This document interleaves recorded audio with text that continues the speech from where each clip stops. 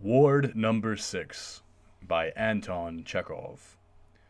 Chapter 1. In the hospital yard there stands a small lodge surrounded by a perfect forest of burdocks, nettles, and wild hemp. Its roof is rusty, the chimney is tumbling down, the steps at the front door are rotting away and overgrown with grass, and there are only traces left of the stucco. The front of the lodge faces the hospital.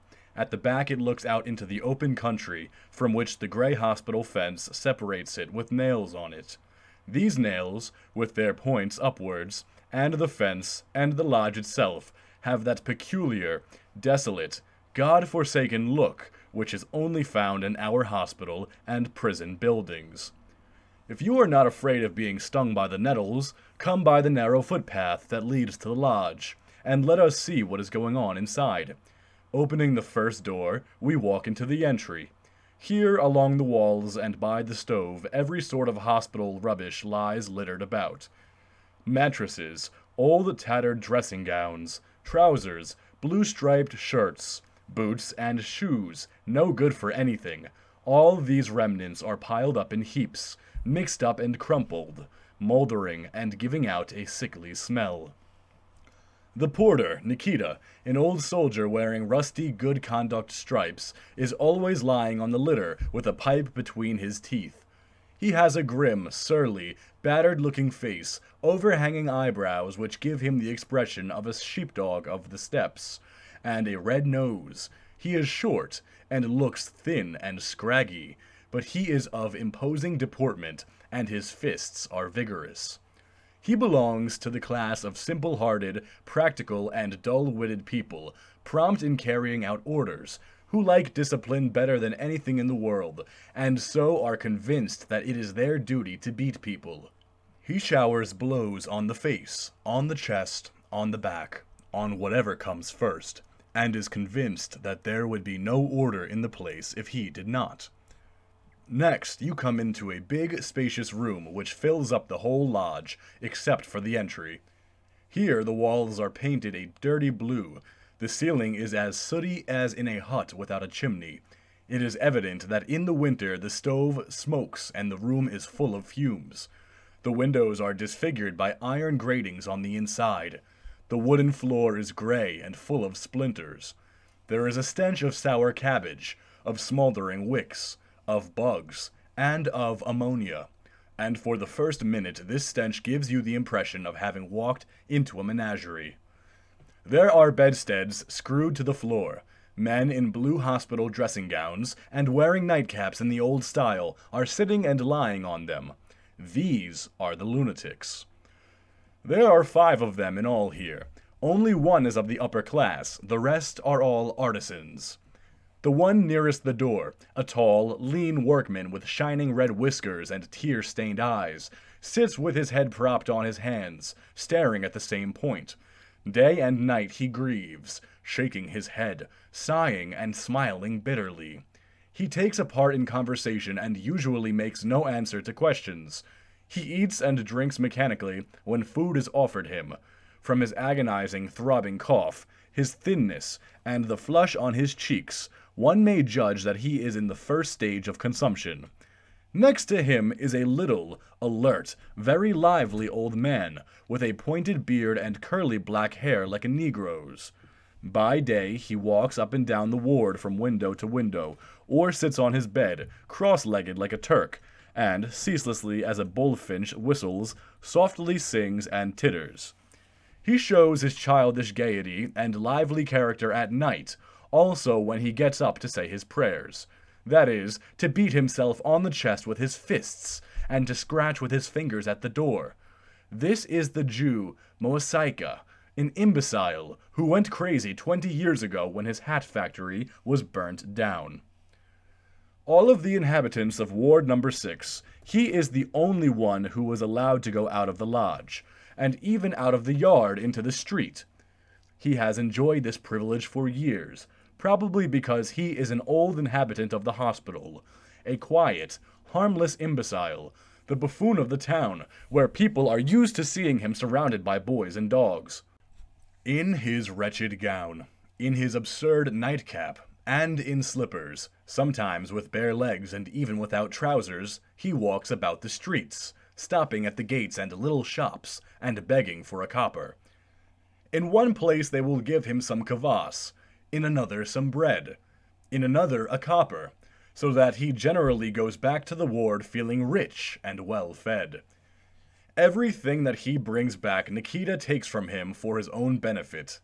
The soldier does this roughly, angrily turning the Jew's pockets inside out, and calling God to witness that he will not let him go into the streets again, and that breach of the regulations is worse to him than anything in the world. Mosaika likes to make himself useful. He gives his companions water, and covers them up when they are asleep.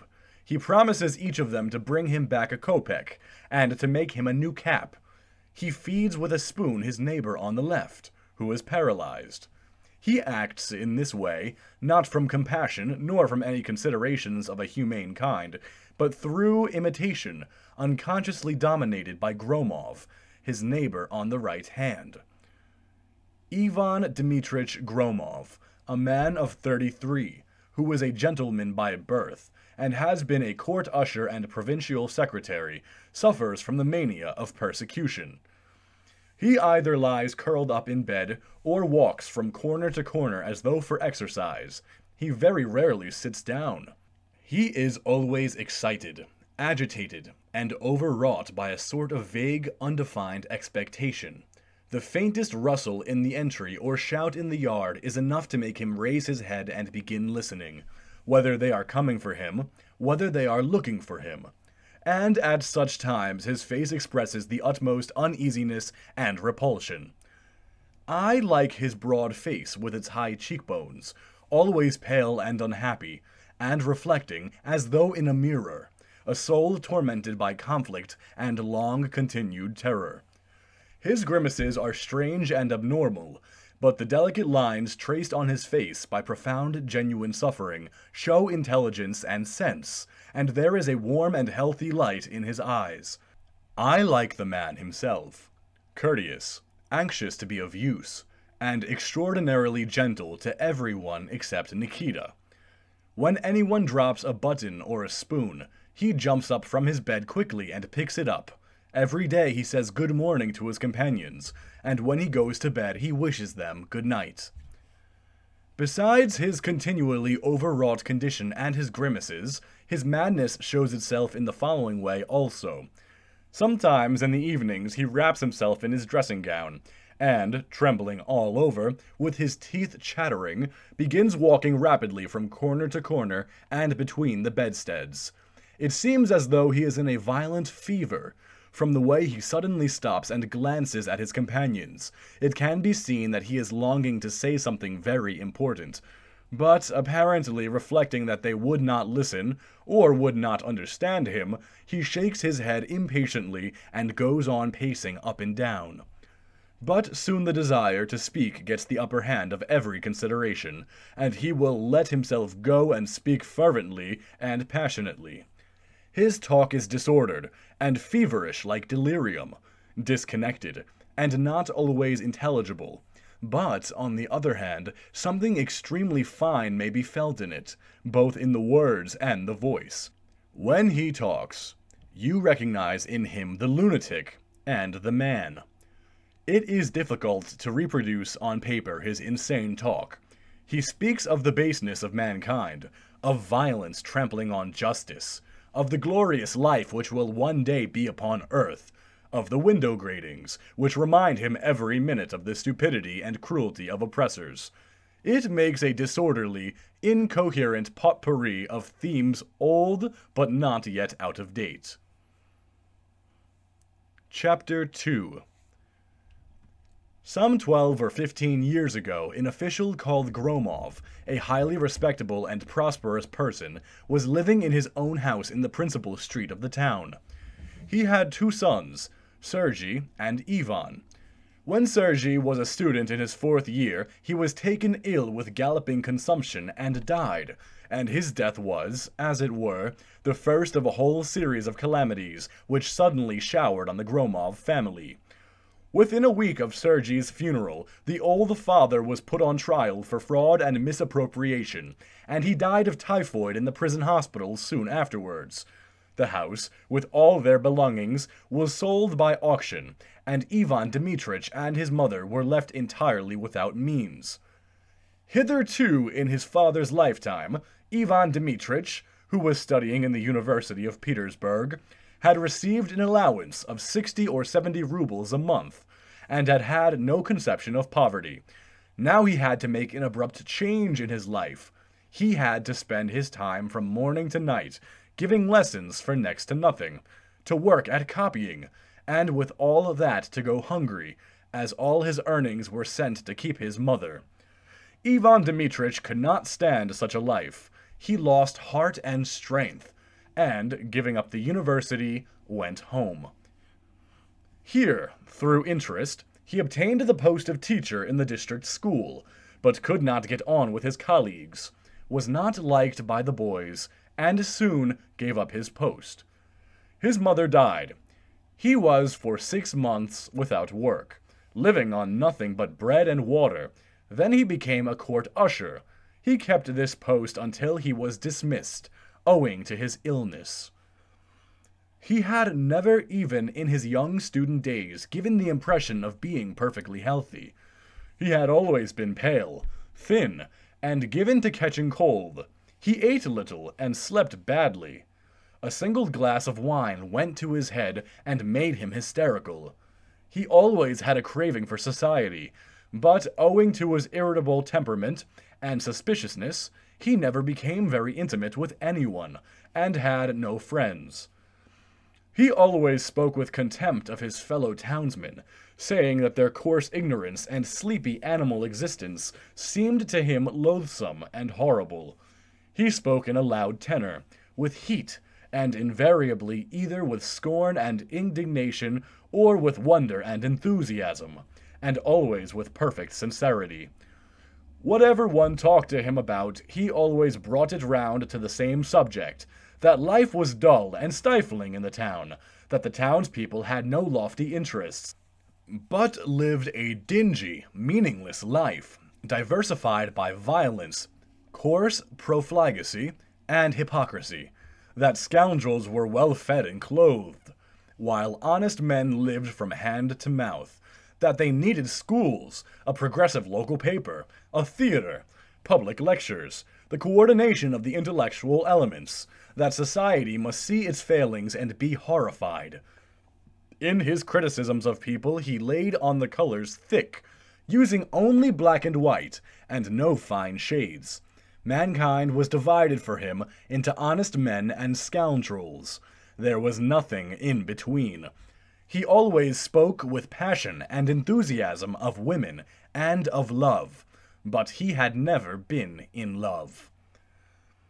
In spite of the severity of his judgments and his nervousness, he was liked, and behind his back was spoken of affectionately as Vanya. His innate refinement and readiness to be of service, his good breeding, his moral purity, and his shabby coat, his frail appearance and family misfortunes, aroused a kind, warm, sorrowful feeling. Moreover, he was well educated and well read. According to the townspeople's notions, he knew everything, and was, in their eyes, something like a walking encyclopedia. He had read a great deal. He would sit at the club, nervously pulling at his beard and looking through the magazines and books, and from his face one could see that he was not reading, but devouring the pages without giving himself time to digest what he read. It must be supposed that reading was one of his morbid habits, as he fell upon anything that came into his hands with equal avidity, even last year's newspapers and calendars. At home he always read lying down. Chapter 3. One autumn morning, Ivan Dmitrich, turning up the collar of his greatcoat and splashing through the mud, made his way by side streets and back lanes to see some artisan, and to collect some payment that was owing. He was in a gloomy mood, as he always was in the morning. In one of the side streets, he was met by 2 convicts in fetters and 4 soldiers with rifles in charge of them. Ivan Dmitritch had very often met convicts before, and they had always excited feelings of compassion and discomfort in him. But now this meeting made a peculiar, strange impression on him. It suddenly seemed to him for some reason that he, too, might be put into fetters and led through the mud to prison like that. After visiting the artisan, on the way home he met near the post office a police superintendent of his acquaintance, who greeted him and walked a few paces along the street with him, and for some reason this seemed to him suspicious. At home he could not get the convicts or the soldiers with their rifles out of his head all day, and an unaccountable inward agitation prevented him from reading or concentrating his mind. In the evening he did not light his lamp, and at night he could not sleep, but kept thinking that he might be arrested, put into fetters, and thrown into prison. He did not know of any harm he had done, and could be certain that he would never be guilty of murder, arson, or theft in the future either. But was it not easy to commit a crime by accident, unconsciously, and was not false witness always possible, and indeed miscarriage of justice? It was not without good reason that the age-long experience of the simple people teaches that beggary and prison are ills none can be safe from. A judicial mistake is very possible as legal proceedings are conducted nowadays, and there is nothing to be wondered at in it. People who have an official, professional relation to other men's sufferings, for instance, judges, police officers, doctors, in course of time, through habit, grow so callous that they cannot, even if they wish it, take any but a formal attitude to their clients. In this respect, they are not different from the peasant, who slaughters sheep and calves in the backyard, and does not notice the blood. With this formal, soulless attitude to human personality, the judge needs but one thing: time, in order to deprive an innocent man of all rights of property, and to condemn him to penal servitude. Only the time spent on performing certain formalities for which the judge is paid his salary, and then it is all over. Then you may look in vain for justice and protection in this dirty, wretched little town 150 miles from a railway station.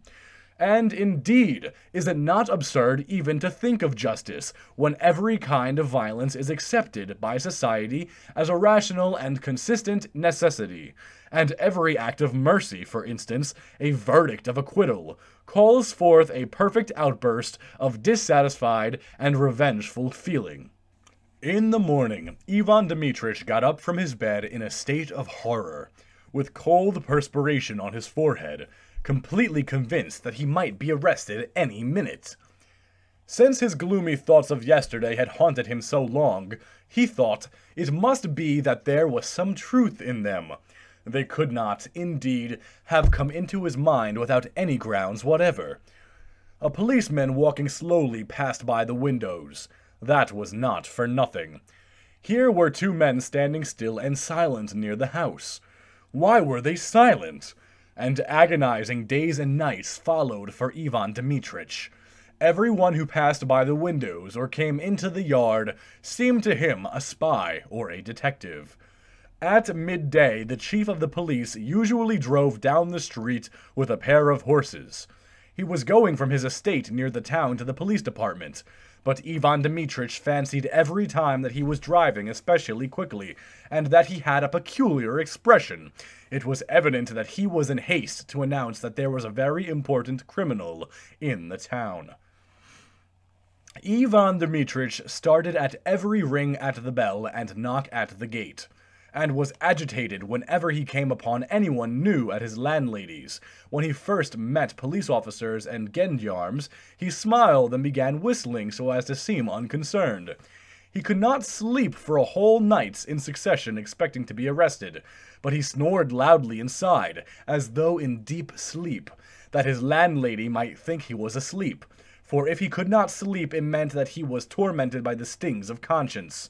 What a piece of evidence!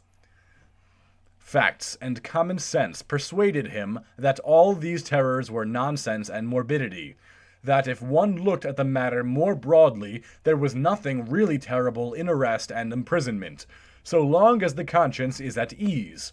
But the more sensibly and logically he reasoned, the more acute and agonizing his mental distress became. It might be compared with the story of a hermit who tried to cut a dwelling place for himself in a virgin forest. The more zealously he worked with his axe, the thicker the forest grew. In the end, Ivan Dmitrich, seeing that it was useless, gave up reasoning altogether, and abandoned himself entirely to despair and terror. He began to avoid people and to seek solitude. His official work had been distasteful to him before. Now it became unbearable to him.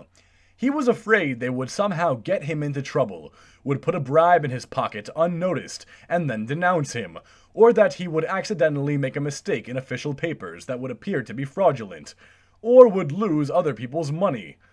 It is strange that his imagination had never at other times been so agile and inventive as now, when every day he thought of thousands of different reasons for being seriously anxious over his freedom and honor.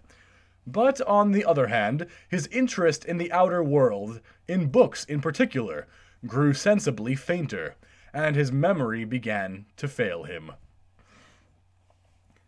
In the spring, when the snow melted, there were found in the ravine near the cemetery 2 half-decomposed corpses, the body of an old woman, and a boy bearing the traces of death by violence. Nothing was talked of but these bodies and their unknown murderers. That people might not think he had been guilty of the crime, Ivan Dmitrich walked about the streets, smiling, and when he met acquaintances he turned pale, flushed, and began declaring that there was no greater crime than the murder of the weak and defenseless. But this duplicity soon exhausted him, and after some reflection he decided that in his position the best thing to do was to hide in his landlady's cellar.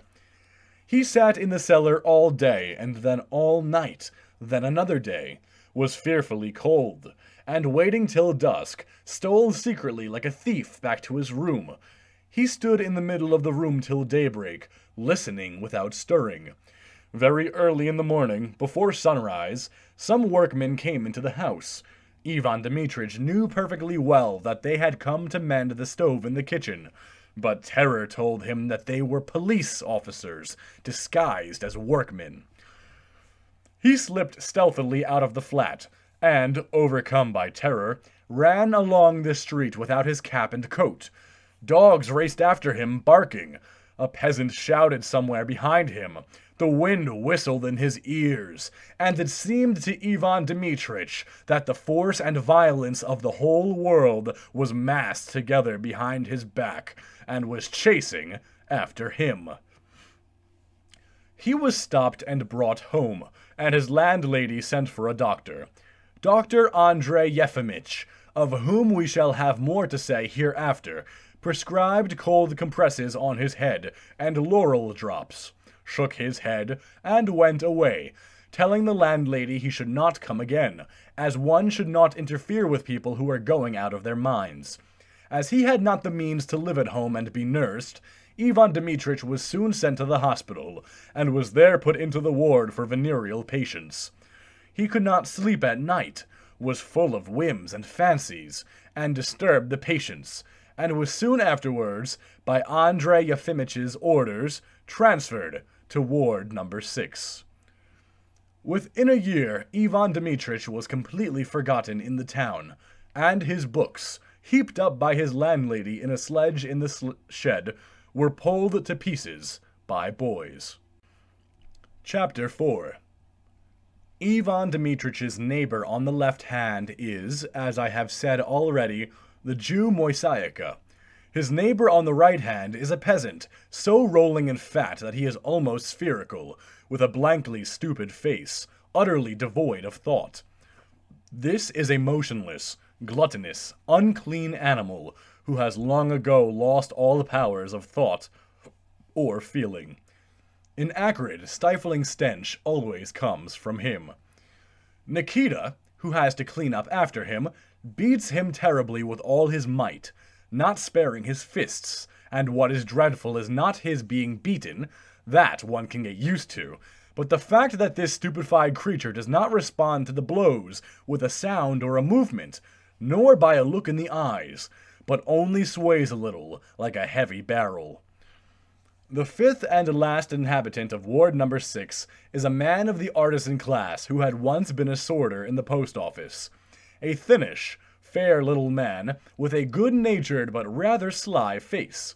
To judge from the clear, cheerful look in his calm and intelligent eyes, he has some pleasant idea in his mind, and has some very important and agreeable secret. He has, under his pillow and under his mattress, something that he never shows anyone, not from fear of it being taken from him and stolen, but from modesty.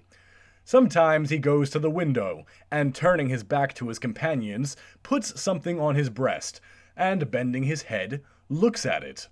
If you go up to him at such a moment, he is overcome with confusion, and snatches something off his breast, but it is not difficult to guess his secret. "Congratulate me," he often says to Ivan Dmitrich. "I have been presented with the Stanislav Order of the Second Degree with the Star. The Second Degree with the Star is only given to foreigners, but for some reason they want to make an exception for me," he says with a smile, shrugging his shoulders in perplexity. "That, I must confess, I did not expect."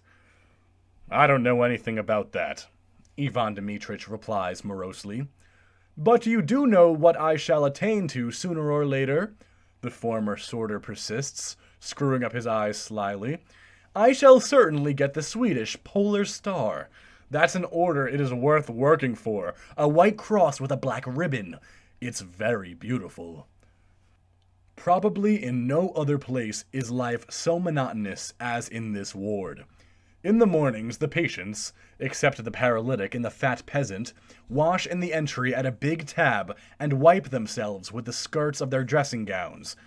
After that, they drink tea out of tin mugs, which Nikita brings them out of the main building. Everyone is allowed 1 mug full. At midday, they have soup made out of sour cabbage and boiled grain.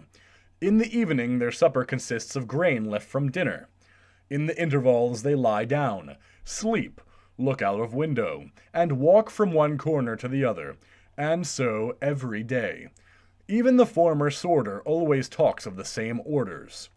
Fresh faces are rarely seen in Ward Number 6. The doctor has not taken in any new mental cases for a long time, and the people who are fond of visiting lunatic asylums are few in this world. Once every 2 months, Semyon Lazarich, the barber, appears in the ward. How he cuts the patient's hair, and how Nikita helps him to do it, and what a trepidation the lunatics are always thrown into by the arrival of the drunken, smiling barber, we will not describe. No one even looks into the ward except the barber. The patients are condemned to see day after day no one but Nikita. A rather strange rumor has, however, been circulating in the hospital of late. It is rumored that the doctor has begun to visit Ward Number 6. Chapter 5. A strange rumor! Dr. Andrei Yefimich Reagan is a strange man in his way. They say that when he was young he was very religious, and prepared himself for a clerical career, and that when he had finished his studies at the high school in 1863, he intended to enter a theological academy, but that his father, a surgeon and doctor of medicine, jeered at him and declared point blank that he would disown him if he became a priest. How far this is true, I don't know, but Andrei Yefimich himself has more than once confessed that he has never had a natural bent for medicine or science in general.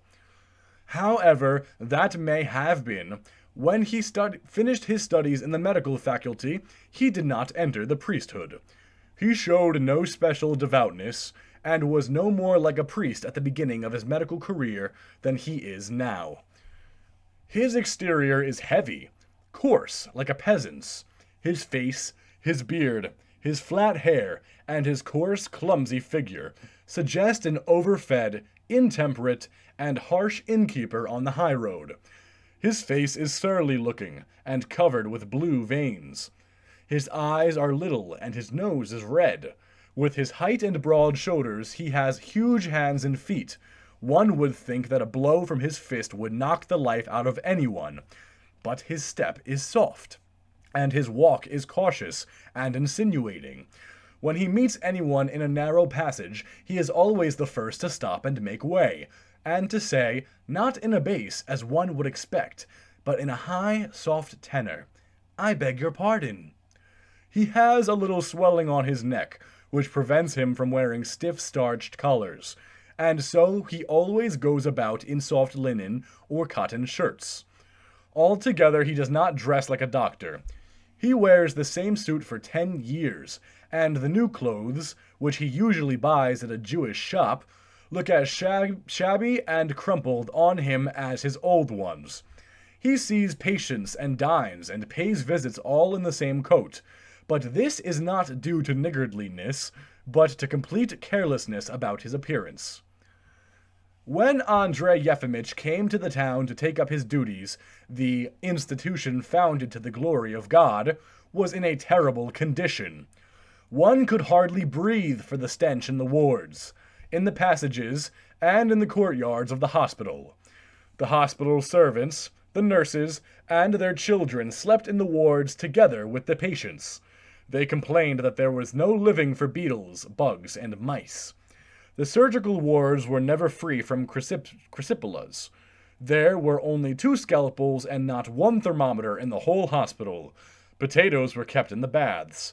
The superintendent, the housekeeper, and the medical assistant robbed the patients, and of the old doctor, Andrei Yefimich's predecessor, people declared that he secretly sold the hospital alcohol, and that he kept a regular harem consisting of nurses and female patients. These disorderly proceedings were perfectly well known in the town, and were even exaggerated, but people took them calmly. Some justified them on the grounds that there were only peasants and working men in the hospital, who could not be dissatisfied since they were much worse off at home than in the hospital. They couldn't be fed on woodcocks. Others said in excuse that the town alone, without help from the zemstvo, was not equal to maintaining a good hospital. Thank God for having one at all, even a poor one. And the newly formed zemstvo did not open infirmaries either in the town or the neighborhood, relying on the fact that the town already had its hospital. After looking over the hospital, Andrei Yefimych came to the conclusion that it was an immoral institution and extremely prejudicial to the health of the townspeople. In his opinion, the most sensible thing that could be done was to let out the patients and close the hospital. But he reflected that his will alone was not enough to do this, and that it would be useless. If physical and moral impurity were driven out of one place, they would only move to another. One must wait for it to wither away of itself. Besides, if people open a hospital and put up with having it, it must be because they need it. Superstition and all the nastiness and abominations of daily life were necessary, since in process of time they worked out to something sensible, just as manure turns into black earth. There was nothing on earth so good that it had not something nasty about its first origin. When Andrei Yefimych undertook his duties, he was apparently not greatly concerned about the irregularities at the hospital. He only asked the attendants and nurses not to sleep in the wards, and had 2 cupboards of instruments put up. The superintendent, the housekeeper, the medical assistant, and the crysipelas remained unchanged. Andrei Yefimych loved intelligence and honesty intensely, but he had no strength of will nor belief in his right to organize an intelligent and honest life about him. He was absolutely unable to give orders, to forbid things, and to insist. It seemed as though he had taken a vow never to raise his voice, and never to make use of the imperative. It was difficult for him to say, "Fetch," or "Bring." When he wanted his meals, he would cough hesitatingly, and say to the cook, "How about tea?" or "How about dinner?" To dismiss the superintendent, or to tell him to leave off stealing, or to abolish the unnecessary parasitic post altogether, was absolutely beyond his powers. When Andrei Yefimych was deceived or flattered, or accounts he knew to be cooked were brought to him to sign, he would turn as red as a crab and feel guilty, but yet he would sign the accounts. When the patients complained to him of being hungry or of the roughness of the nurses, he would be confused and mutter guiltily, very well, I will go into it later. Most likely there is some misunderstanding." At first, Andrei Yefimych worked very zealously.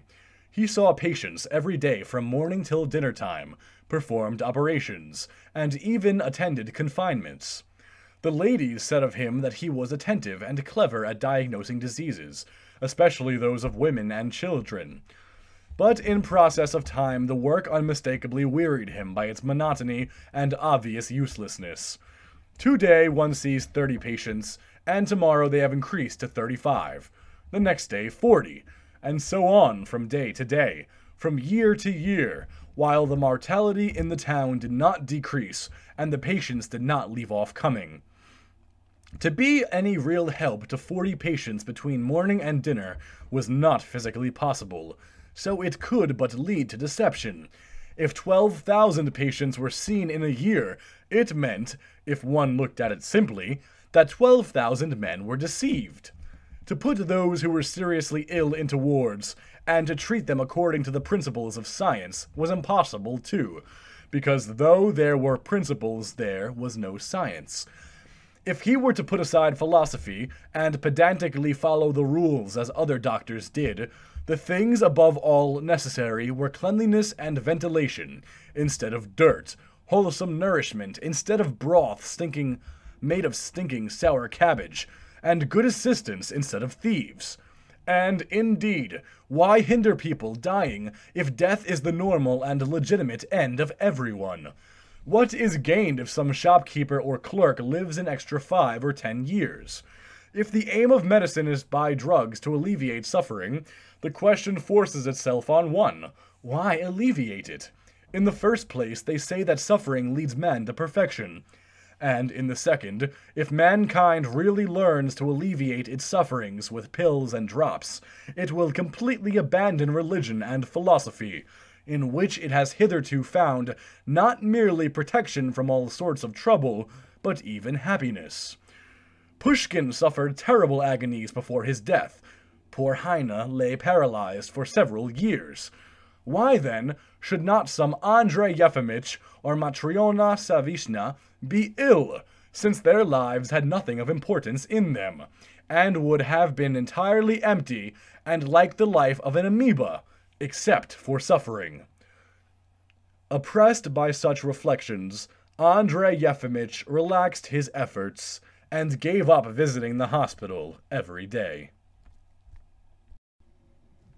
Chapter 6. His life was passed like this. As a rule, he got up at 8 o'clock in the morning, dressed, and drank his tea. Then he sat down in his study to read, or went to the hospital. At the hospital, the outpatients were sitting in the dark, narrow little corridor, waiting to be seen by the doctor. The nurses and the attendants, tramping with their boots over their brick floors, ran by them. Gaunt-looking patients in dressing gowns passed.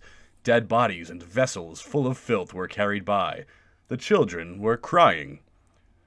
And there was a cold drought. Andrei Yefimych knew that such surroundings were torture to feverish, consumptive, and impressionable patients. But what could be done? In the consulting room, he was met by his assistant, Sergei Sergeyitch, a fat little man with a plump, well-washed, shaven face, with soft, smooth features, wearing a new, loosely cut suit, and looking more like a senator than a medical assistant. He had an immense practice in the town, wore a white tie, and considered himself more proficient than the doctor, who had no practice.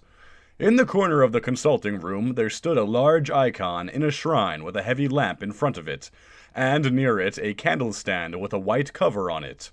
On the walls hung portraits of bishops, a view of the Sitagorsky Monastery, and sheaths of dried cornflowers. Sergei Sergeyitch was religious, and liked solemnity and decorum. The icon had been put up at his expense. At his instructions, some one of the patients read the hymns of praise in the consulting room on Sundays. And after the reading, Sergei Sergeyevich himself went through the wards with a censer and burned incense. There were a great many patients, but the time was short, and so the work was confined to the asking of a few brief questions and the administration of some drugs, such as castor oil or volatile ointment.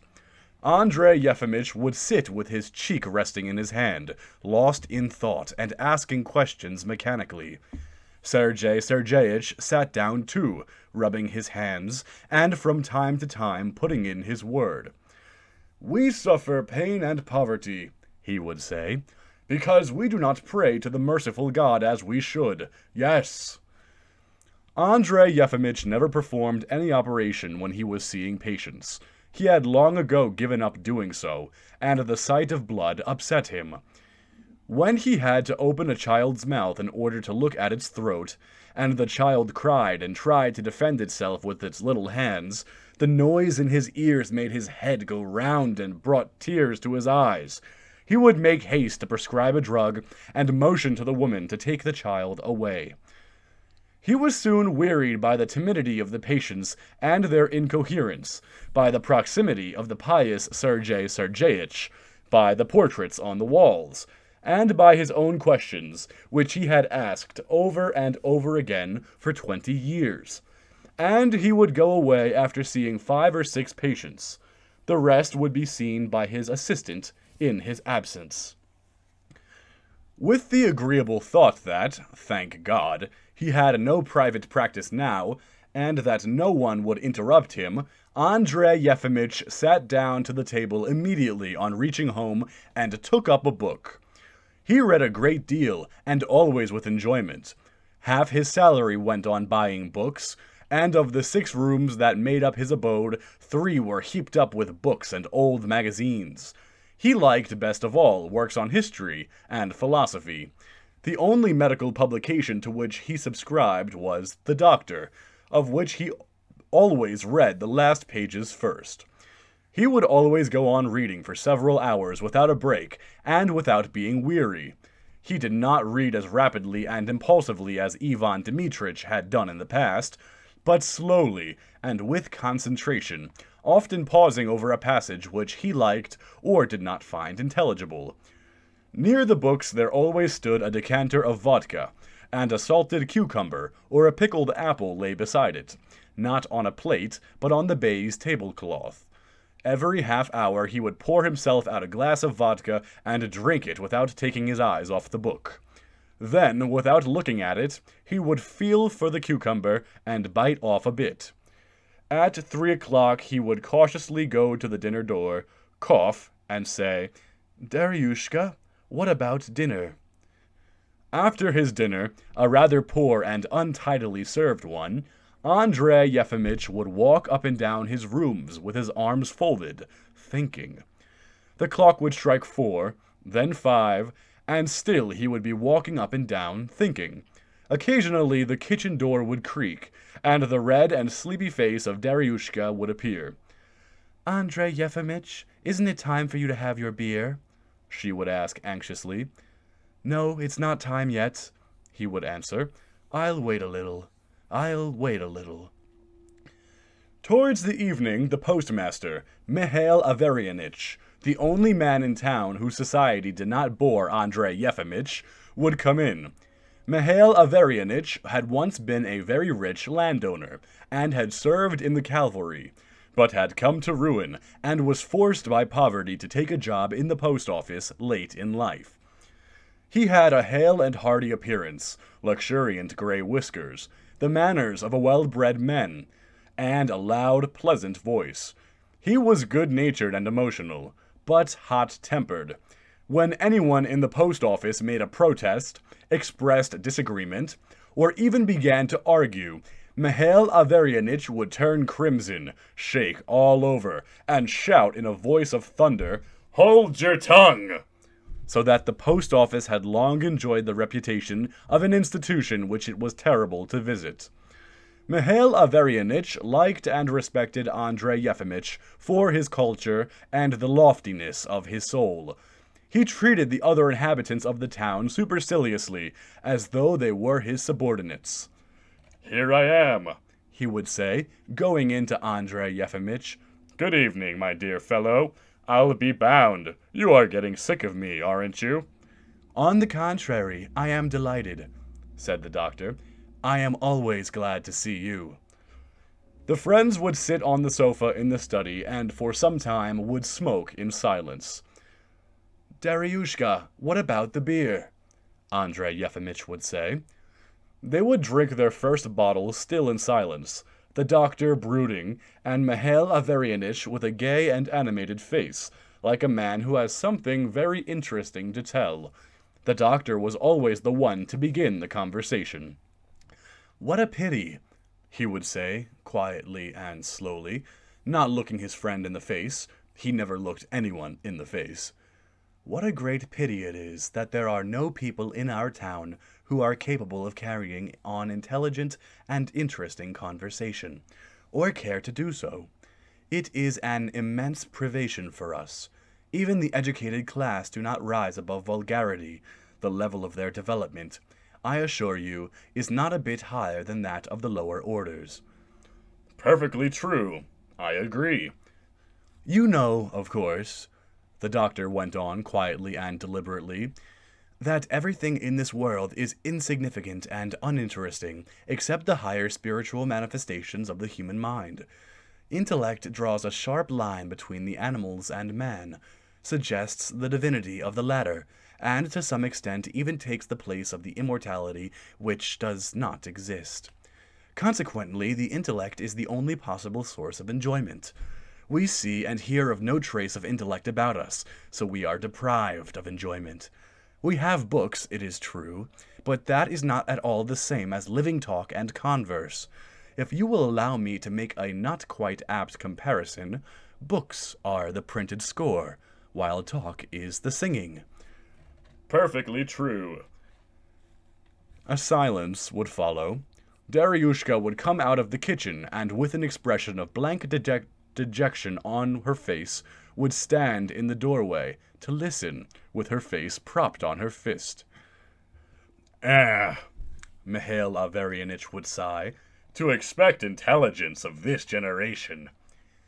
And he would describe how wholesome, entertaining, and interesting life had been in the past, how intelligent the educated class in Russia used to be, and what lofty ideas it had of honor and friendship, how they used to lend money without an IOU, and it was thought a disgrace not to give a helping hand to a comrade in need, and what campaigns, what adventures, what skirmishes, what comrades, what women, and the Caucasus. What a marvelous country! The wife of a battalion commander, a queer woman, used to put on an officer's uniform and drive off into the mountains in the evening, alone, without a guide. It was said that she had a love affair with some princeling in the native village. "Queen of Heaven, Holy Mother," Daryushka would sigh. "And how we drank, and how we ate, and what desperate liberals we were." Andrei Yefimych would listen without hearing. He was musing as he sipped his beer. "I often dream of intellectual people and conversation with them," he said suddenly, interrupting Mikhail Averyanitch. "My father gave me an excellent education, but under the influence of the ideas of the 60s made me become a doctor.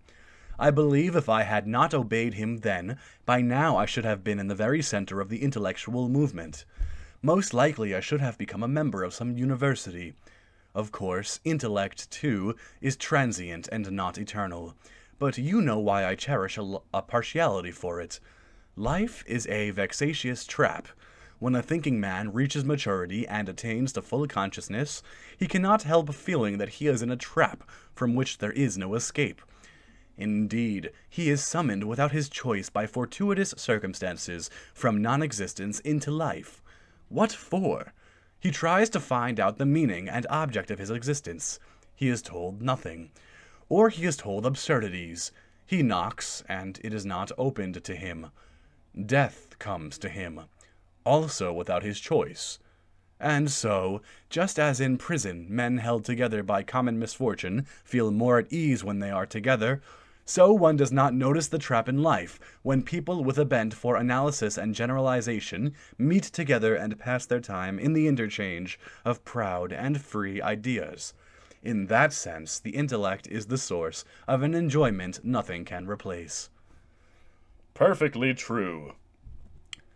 Not looking his friend in the face, Andrei Yefimych would go on, quietly and with pauses, talking about intellectual people and conversation with them, and Mihail Averyanich would listen attentively and agree.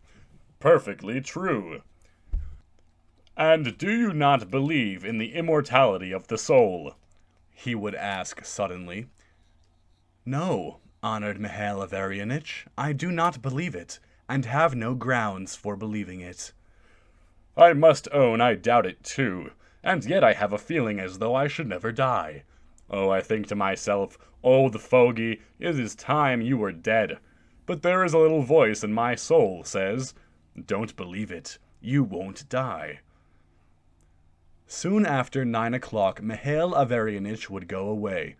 As he put on his fur coat in the entry, he would say with a sigh, What a wilderness fate has carried us to. Though, really, what's most vexatious of all is to have to die here. Ugh. Chapter 7. After seeing his friend out, Andrei Yefimych would sit down at the table and begin reading again. The stillness of the evening, and afterwards of the night, was not broken by a single sound, and it seemed as though time were standing still and brooding with the doctor over the book, and as though there were nothing in existence but the books and the lamp with the green shade.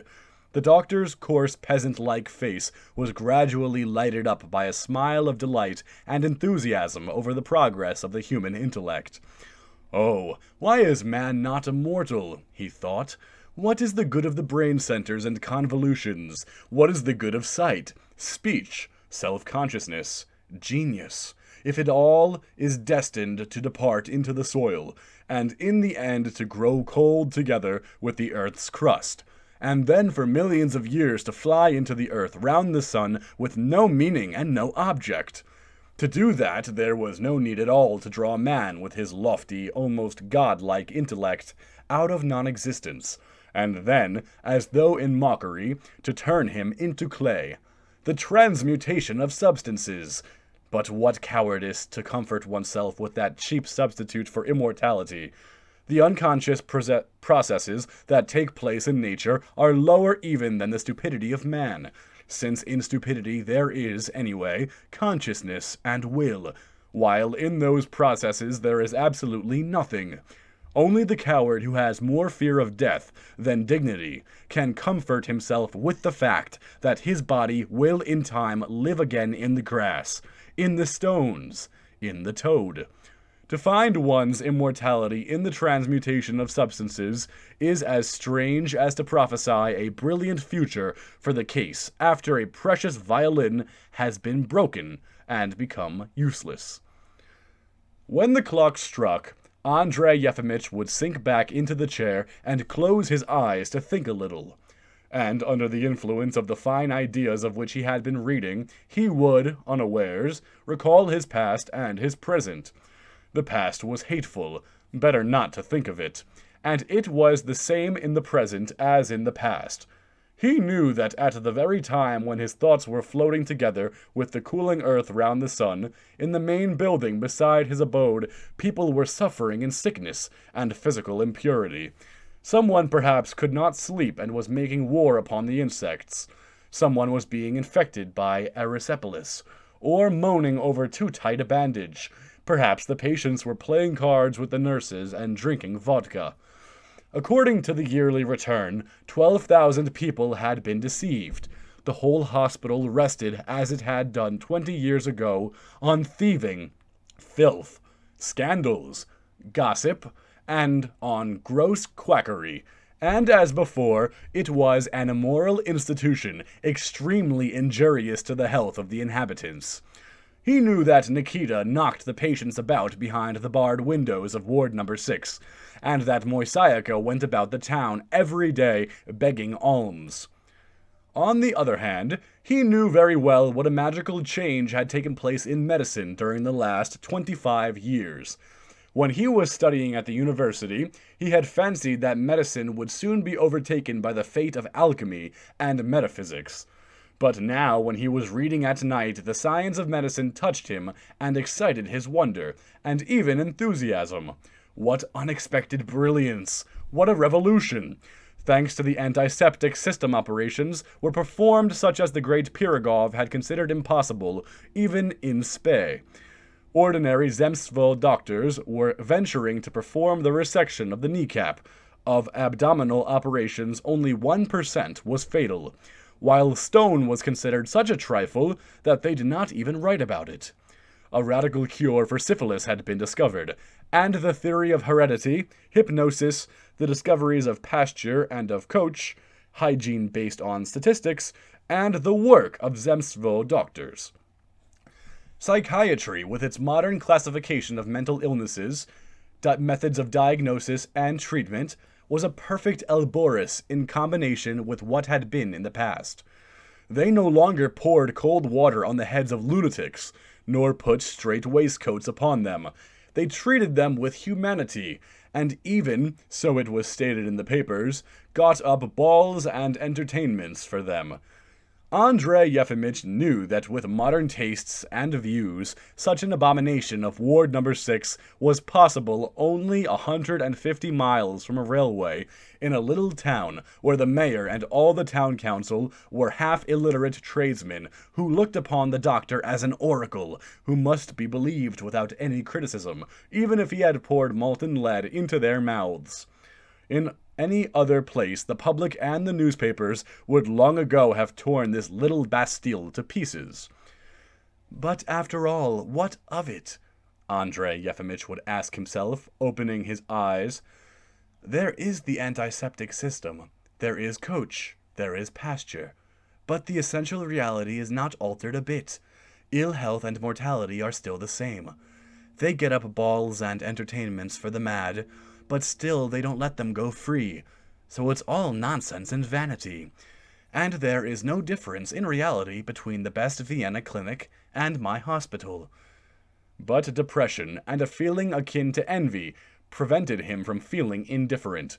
It must have been owing to exhaustion. His heavy head sank onto the book. He put his hands under his face to make it softer, and thought, I serve in a pernicious institution and receive a salary from people whom I am deceiving. I am not honest, but then I, of myself, am nothing. I am only part of an inevitable social evil. All local officials are pernicious and receive their salary for doing nothing. And so for my dishonesty it is not I who am to blame, but the times. If I had been born 200 years later, I should have been different. When it struck 3, he would put out his lamp and go into his bedroom. He was not sleepy. Chapter 8. 2 years before, the Zemstvo, in a liberal mood, had decided to allow 300 rubles a year to pay for additional medical service in the town, till the Zemstvo hospital should be opened, and the district doctor, Yevgeny Fyodorich Hobotov, was invited to the town to assist Andrei Yefimych. He was a very young man, not yet 30, tall and dark, with broad cheekbones and little eyes. His forefathers had probably come from one of the many alien races of Russia. He arrived in the town without a farthing, with a small portmanteau, and a plain young woman who he called his cook. This woman had a baby at her breast. Yevgeny Fyodorich used to go about in a cap with a peak and in high boots, and in the winter wore a sheepskin. He made great friends with Sergei Sergeyich, the medical assistant, and with the treasurer, but held aloof from the other officials, and for some reason called them aristocrats. He had only one book in his lodgings, the latest prescriptions of the Vienna Clinic for 1881. When he went to a patient, he always took this book with him. He played billiards in the evening at the club. He did not like cards. He was very fond of using in conversation such expressions as endless bobbery, canting soft soap, shut up with your finicking. He visited the hospital twice a week, made the round of the wards, and saw out patients. The complete absence of antiseptic treatment and the cupping aroused his indignation, but he did not introduce any new system, being afraid of offending Andrei Yefimych. He regarded his colleague as a sly old rascal, suspected him of being a man of large means, and secretly envied him. He would have been very glad to have his post. Chapter 9. On a spring evening, towards the end of March, when there was no snow left on the ground and the starlings were singing in the hospital garden, the doctor went out to see his friend the postmaster as far as the gate. At that very moment, the Jew Moisaika, returning with his booty, came into the yard. He had no cap on, and his bare feet were thrust into galoshes. In his hand he had a little bag of coppers. "Give me a kopeck," he said to the doctor, smiling, and shivering with cold. Andrei Yefimych, who could never refuse anyone anything, gave him a 10-kopeck piece. "How bad that is," he thought, looking at the Jew's bare feet with their thin red ankles. "Why, it's wet." And stirred by a feeling akin both to pity and disgust, he went into the lodge behind the Jew, looking now at his bald head, now at his ankles. As the doctor went in, Nikita jumped up from his heap of litter and stood at attention. "Good day, Nikita," Andrei Yefimych said mildly. "That Jew should be provided with boots or something. He will catch cold." "Certainly, Your Honor. I'll inform the superintendent." "Please do, and ask in my name. Tell him that I asked." The door into the ward was open. Ivan Dmitrich, lying propped up on his elbows on the bed, listened in alarm to the unfamiliar voice, and suddenly recognized the doctor. He trembled all over with anger, jumped up, and with a red and wrathful face, with his eyes starting out of his head, ran out into the middle of the road. "The doctor has come!" he shouted, and broke into a laugh. "At last, gentlemen, I congratulate you. The doctor is honoring us with a visit. Cursed reptile!" he shrieked, and stamped in a frenzy such as had never been seen in the ward before. "Kill the reptile! No, killing's too good. Drown him in the midden pit." Andrei Yefimych, hearing this, looked into the ward from the entry and asked gently, "What for?" "What for?" shouted Ivan Dmitrich, going up to him with a menacing air and convulsively wrapping himself in his dressing gown. "What for? Thief!" he said with a look of repulsion, moving his lips as though he would spit at him. "Quack! Hangman!" "Calm yourself," said Andrei Yefimych, smiling guiltily. "I assure you I have never stolen anything. And as to the rest, most likely you greatly exaggerate. I see you are angry with me. Calm yourself, I beg, if you can, and tell me coolly what are you angry for." "What are you keeping me here for?" "Because you are ill." "Yes, I am ill. But you know dozens, hundreds of madmen are walking about in freedom, because your ignorance is incapable of distinguishing them from the sane. Why am I and these poor wretches to be shut up here like scapegoats for all the rest? You, your assistant, the superintendent, and all your hospital rabble are immeasurably inferior to every one of us morally. Why then are we shut up, and you are not? What's the logic of it?" "Morality and logic don't come in. It all depends on chance. If anyone is shut up, he has to stay. And if anyone is not shut up, he can walk about. That's all. There is neither morality nor logic in my being a doctor and your being a mental patient. There is nothing but idle chance." "That twaddle I don't understand. Ivan Dmitritch brought out in a hollow voice, and he sat down on his bed. Moisaika, whom Nikita did not venture to search in the presence of the doctor, laid out on his bed pieces of bread, bits of paper, and little bones, and, still shivering with cold, began rapidly in a sing-song voice, saying something in Yiddish. He most likely imagined that he had opened up a shop. "Let me out," said Ivan Dmitritch, and his voice quivered. "I cannot." "But why? Why?" "Because it is not in my power. Think, what use will it be to you if I do let you out? Go. The townspeople or the police will detain you or bring you back." Yes, that's true," said Ivan Dmitritch, and he rubbed his forehead. "It's awful. But what am I to do? What?" Andrei Yefimych liked Ivan Dmitritch's voice and his intelligent young face with its grimaces. He longed to be kind to the young man and soothe him. He sat down on the bed beside him, thought, and said, "You ask me what to do. The very best thing in your position would be to run away. But, unhappily, that is useless. You would be taken up. When society protects itself from the criminal, mentally deranged, or otherwise inconvenient people, it is invincible. There is only one thing left for you, to resign yourself to the thought that your presence here is inevitable." "It is no use to anyone." "So long as prisons and madhouses exist, someone must be shut up in them. If not you, I.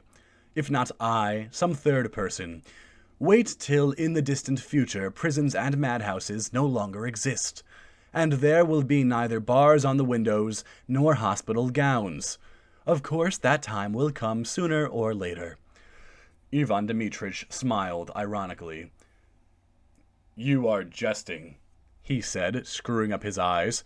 "Such gentlemen as you and your assistant Nikita have nothing to do with the future, but you may be sure, sir, better days will come. I may express myself cheaply, you may laugh, but the dawn of a new life is at hand. Truth and justice will triumph, and our turn will come. I shall not live to see it. I shall perish, but some people's great-grandsons will see it. I greet them with all my heart and rejoice. Rejoice with them. Onward! God be your help, friends." With shining eyes, Ivan Dmitritch got up, stretching his hands towards the window, went on with emotion in his voice. "From behind these bars, I bless you. Hurrah for truth and justice. I rejoice." "I see no particular reason to rejoice," said Andrei Yefimych, who thought Ivan Dmitritch's movement theatrical, though he was delighted by it. "Prisons and madhouses there will not be, and truth, as you have just expressed it, will triumph. But the reality of things, you know, will not change. The laws of nature will still remain the same. People will suffer pain, grow old, and die, just as they do now. However magnificent a dawn lighted up your life, you would yet in the end be nailed up in a coffin and thrown into a hole." "And immortality?" "Oh, come now." "You don't believe in it, but I do. Somebody in Dostoevsky or Voltaire said that if there had not been a God, men would have invented him. And I firmly believe that if there is no immortality, the great intellect of man will sooner or later invent it." "Well said," observed Andrei Yefimych, smiling with pleasure. "It's a good thing you have faith. With such a belief one may live happily, even shut up within walls. You have studied somewhere, I presume?" "Yes, I have been at the university, but did not complete my studies." "You are a reflecting and a thoughtful man. In any surroundings you can find tranquility in yourself. Free and deep thinking which strives for the comprehension of life, and complete contempt for the foolish bustle of the world, those are two blessings beyond any that man has ever known. And you can possess them even though you lived behind threefold bars. Diogenes lived in a tub, yet he was happier than all the kings of the earth." "Your Diogenes was a blockhead," said Ivan Dmitritch morosely. Why do you talk to me about Diogenes and some foolish comprehension of life? He cried, growing suddenly angry and leaping up. I love life. I love it passionately. I have the mania of persecution, a continual agonizing terror. But I have moments when I am overwhelmed by the thirst for life, and then I am afraid of going mad. I want dreadfully to live. Dreadfully! He walked up and down the ward in agitation, and said, dropping his voice, When I dream, I am haunted by phantoms. People come to me, I hear voices and music, and I fancy I am walking through woods or by the seashore, and I long so passionately for movement, for interests. Come, tell me, what news is there? Asked Ivan Dmitritch. What's happening? Do you wish to know about the town, or in general? Well, tell me first about the town, and then in general. Well, in the town it is appallingly dull. There's no one to say a word to, no one to listen to. There are no new people. A young doctor called Hobotov has come here recently. He had come in my time.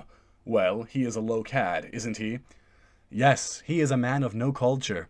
It's strange, you know.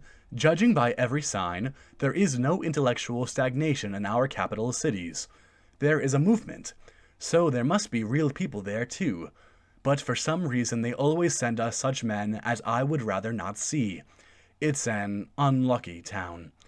Yes, it is an unlucky town, sighed Ivan Dmitritch, and he laughed. And how are things going in general? What are they writing about in the papers and reviews? It was by now dark in the ward. The doctor got up, and standing, began to describe what was being written abroad and in Russia, and the tendency of thought that could be noticed now. Ivan Dmitritch listened attentively and put questions, but suddenly, as though recalling something terrible, clutched at his head, and lay down on the bed with his back to the doctor. "What's the matter?" asked Andrei Yefimych. "You will not hear another word from me," said Ivan Dmitritch rudely. "Leave me alone." "Why so?" "I tell you, leave me alone! Why the devil do you persist?" Andrei Yefimych shrugged his shoulders, heaved a sigh, and went out. As he crossed the entry, he said, "You might clear up here, Nikita. There's an awfully stuffy smell." "Certainly, Your Honor." What an agreeable young man, thought Andrei Yefimych, going back to his flat. In all the years I have been living here, I do believe he is the first I have met with whom one can talk. He is capable of reasoning, and is interested in just the right things. While he was reading, and afterwards, while he was going to bed, he kept thinking about Ivan Dmitritch, and when he woke next morning, he remembered that he had the day before, made the acquaintance of an intelligent and interesting man, and determined to visit him again as soon as possible. Chapter 10. Ivan Dmitritch was lying in the same position as on the previous day, with his head clutched in both hands and his legs drawn up. His face was not visible. "Good day, my friend," said Andrei Yefimych. "You are not asleep, are you?" "In the first place, I am not your friend," Ivan Dmitritch articulated into the pillow. "And in the second, your efforts are useless. You will not get one word out of me." "Strange," muttered Andrei Yefimych in confusion. "Yesterday we talked peacefully, but suddenly for some reason you took offense and broke off all at once. Probably I expressed myself awkwardly, or perhaps gave utterance to some idea which did not fit in with your convictions." "Yes, a likely idea," said Ivan Dmitritch, sitting up and looking at the doctor with irony and uneasiness. His eyes were red. "You can go and spy and probe somewhere else. It's no use for you doing it here. I knew yesterday what you had come for." "A strange fancy," laughed the doctor. "So you suppose me to be a spy?" "Yes, I do. A spy or a doctor who has been charged to test me. It's all the same." "Oh, excuse me. What a queer fellow you are, really." The doctor sat down on the stool near the bed and shook his head reproachfully. "But let us suppose you are right," he said. "Let us suppose that I am treacherously trying to trap you into saying something so as to betray you to the police. You would be arrested and then tried. But would you be any worse off being tried and in prison than you are here? If you are banished to a settlement, or even sent to penal servitude, would it be worse than being shut up in this ward? I imagine it would be no worse. What, then, are you afraid of?" These words evidently had an effect on Ivan Dmitritch. He sat down quietly. It was between 4 and 5 in the afternoon, the time when Andrei Yefimych usually walked up and down his rooms, and Daryushka asked whether it was not time for his beer. It was a still, bright day. "I came out for a walk after dinner, and here I have come, as you see," said the doctor. "It is quite spring." "What month is it? March?" asked Ivan Dmitritch. "Yes, the end of March." "Is it very muddy?" "No, not very. There are already paths in the garden."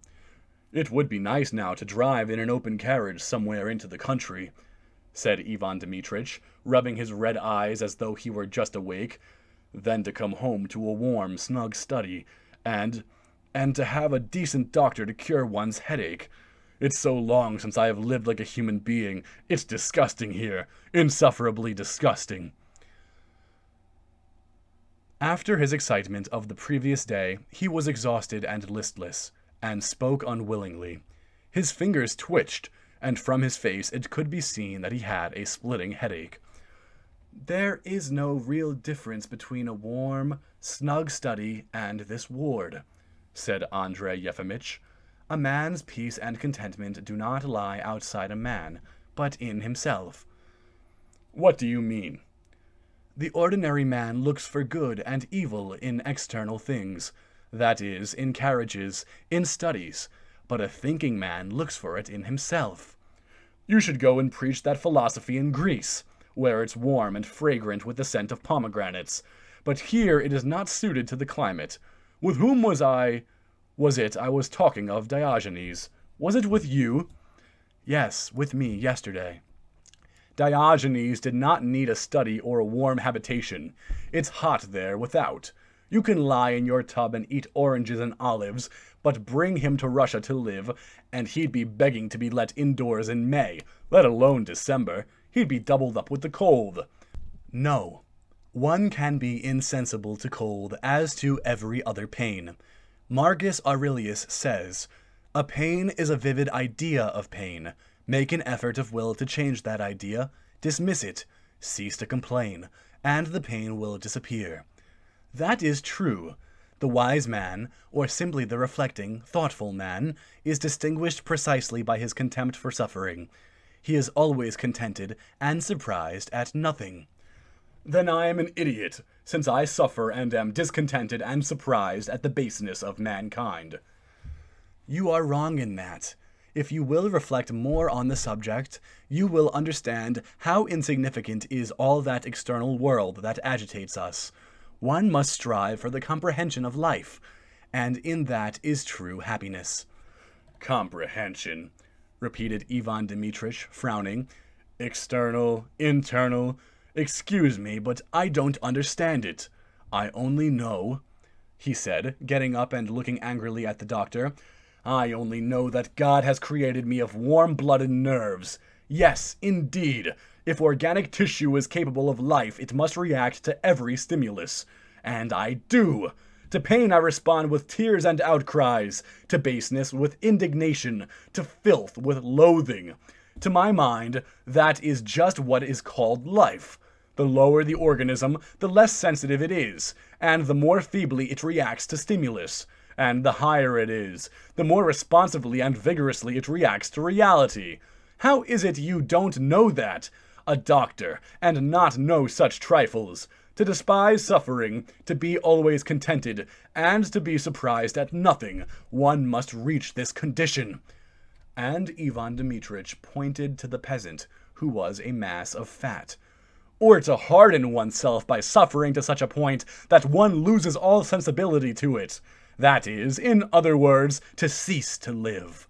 You must excuse me, I am not a sage or a philosopher," Ivan Dmitritch continued with irritation, "and I don't understand anything about it. I am not capable of reasoning." "On the contrary, your reasoning is excellent. The Stoics, whom you are parodying, were remarkable people, but their doctrine crystallized 2,000 years ago and has not advanced, and will not advance, an inch forward, since it is not practical or living. It had a success only with the minority which spends its life in savoring all sorts of theories and ruminating over them. The majority did not understand it. A doctrine which advocates indifference to wealth and to the comforts of life, and a contempt for suffering and death, is quite unintelligible to the vast majority of men, since that majority has never known wealth or the comforts of life, and to despise suffering would mean to it despising life itself, since the whole existence of man is made up of the sensations of hunger, cold, injury, and a Hamlet-like dread of death. The whole of life lies in these sensations. One may be oppressed by it, one may hate it, but one cannot despise it. Yes, so, I repeat, the doctrine of the Stoics can never have a future.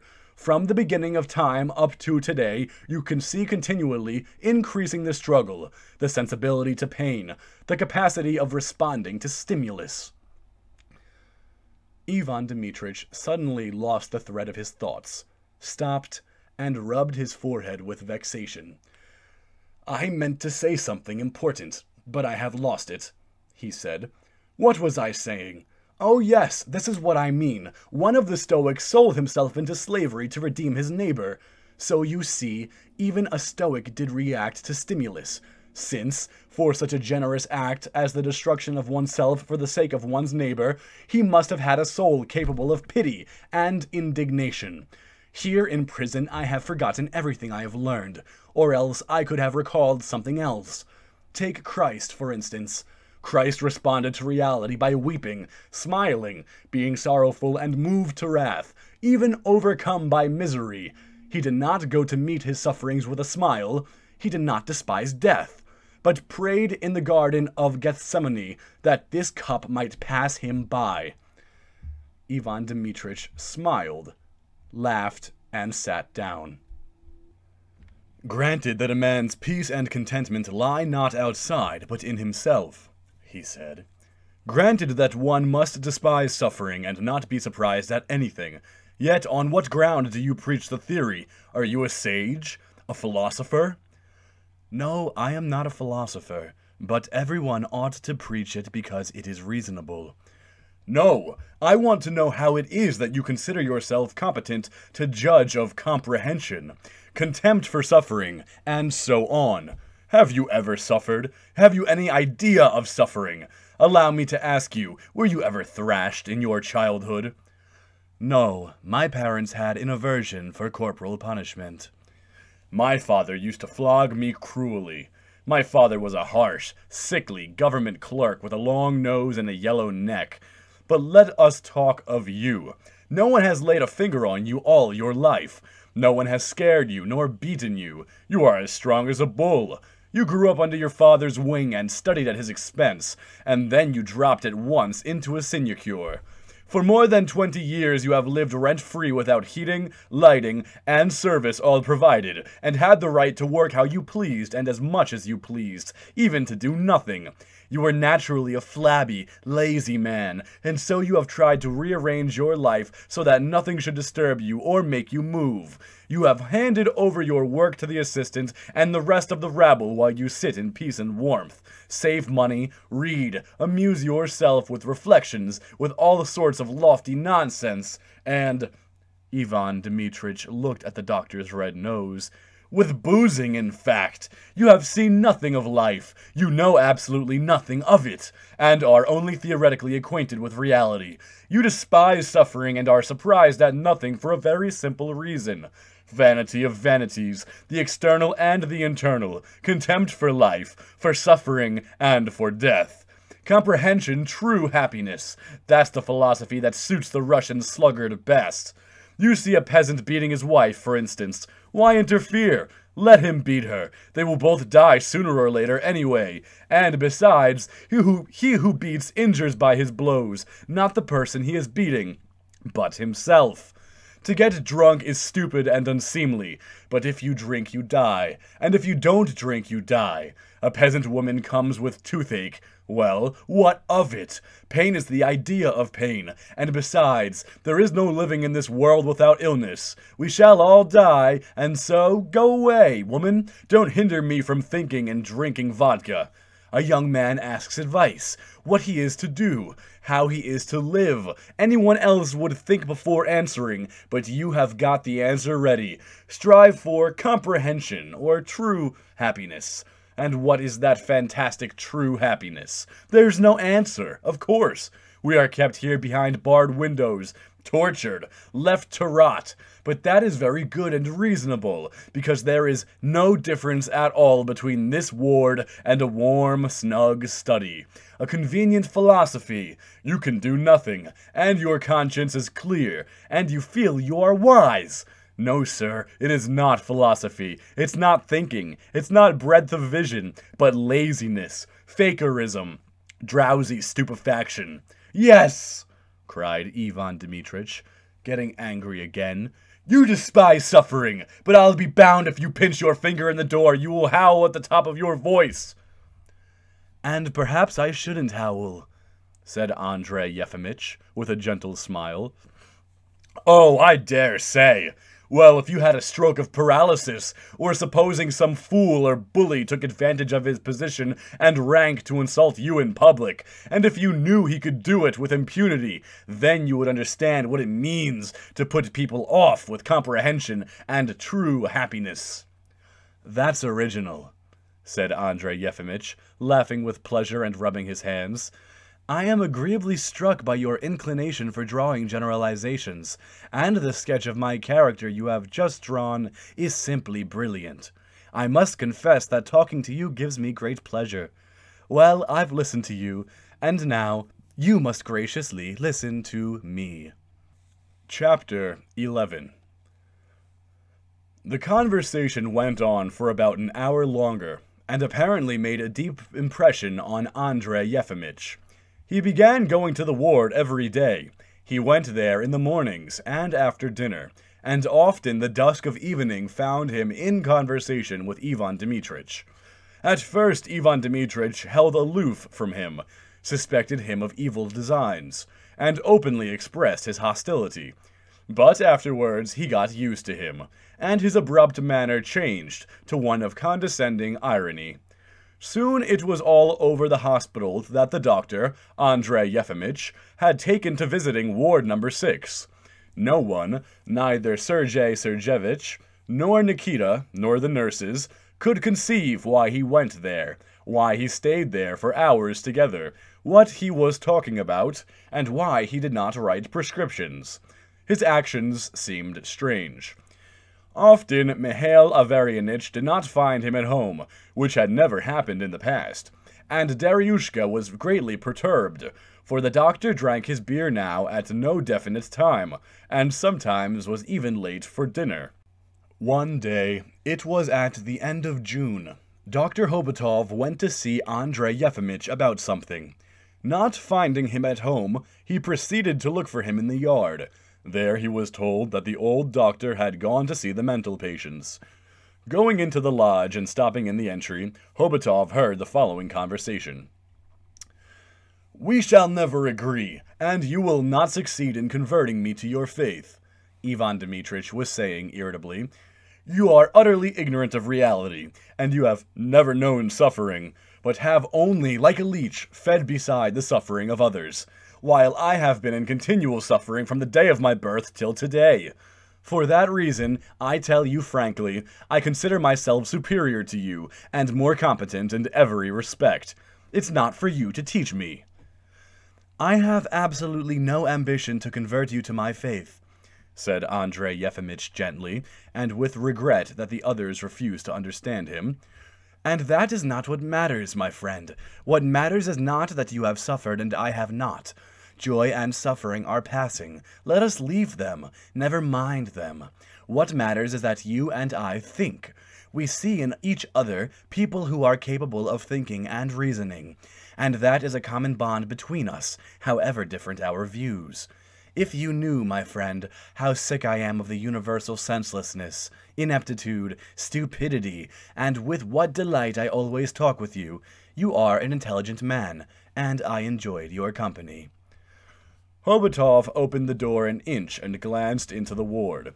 Ivan Dmitrich in his nightcap and the doctor Andrei Yefimych were sitting side by side on the bed. The madman was grimacing, twitching, and convulsively wrapping himself in his gown, while the doctor sat motionless with bowed head, and his face was red and looked helpless and sorrowful. Hobotov shrugged his shoulders, grinned, and glanced at Nikita. Nikita shrugged his shoulders too.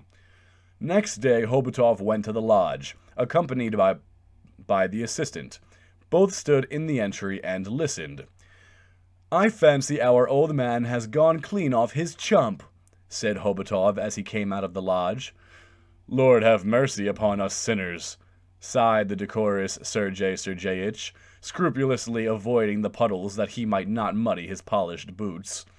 "I must own, honored Yevgeny Fyodorovich, I have been expecting it for a long time." Chapter 12. After this, Andrei Yefimych began to notice a mysterious air in all around him.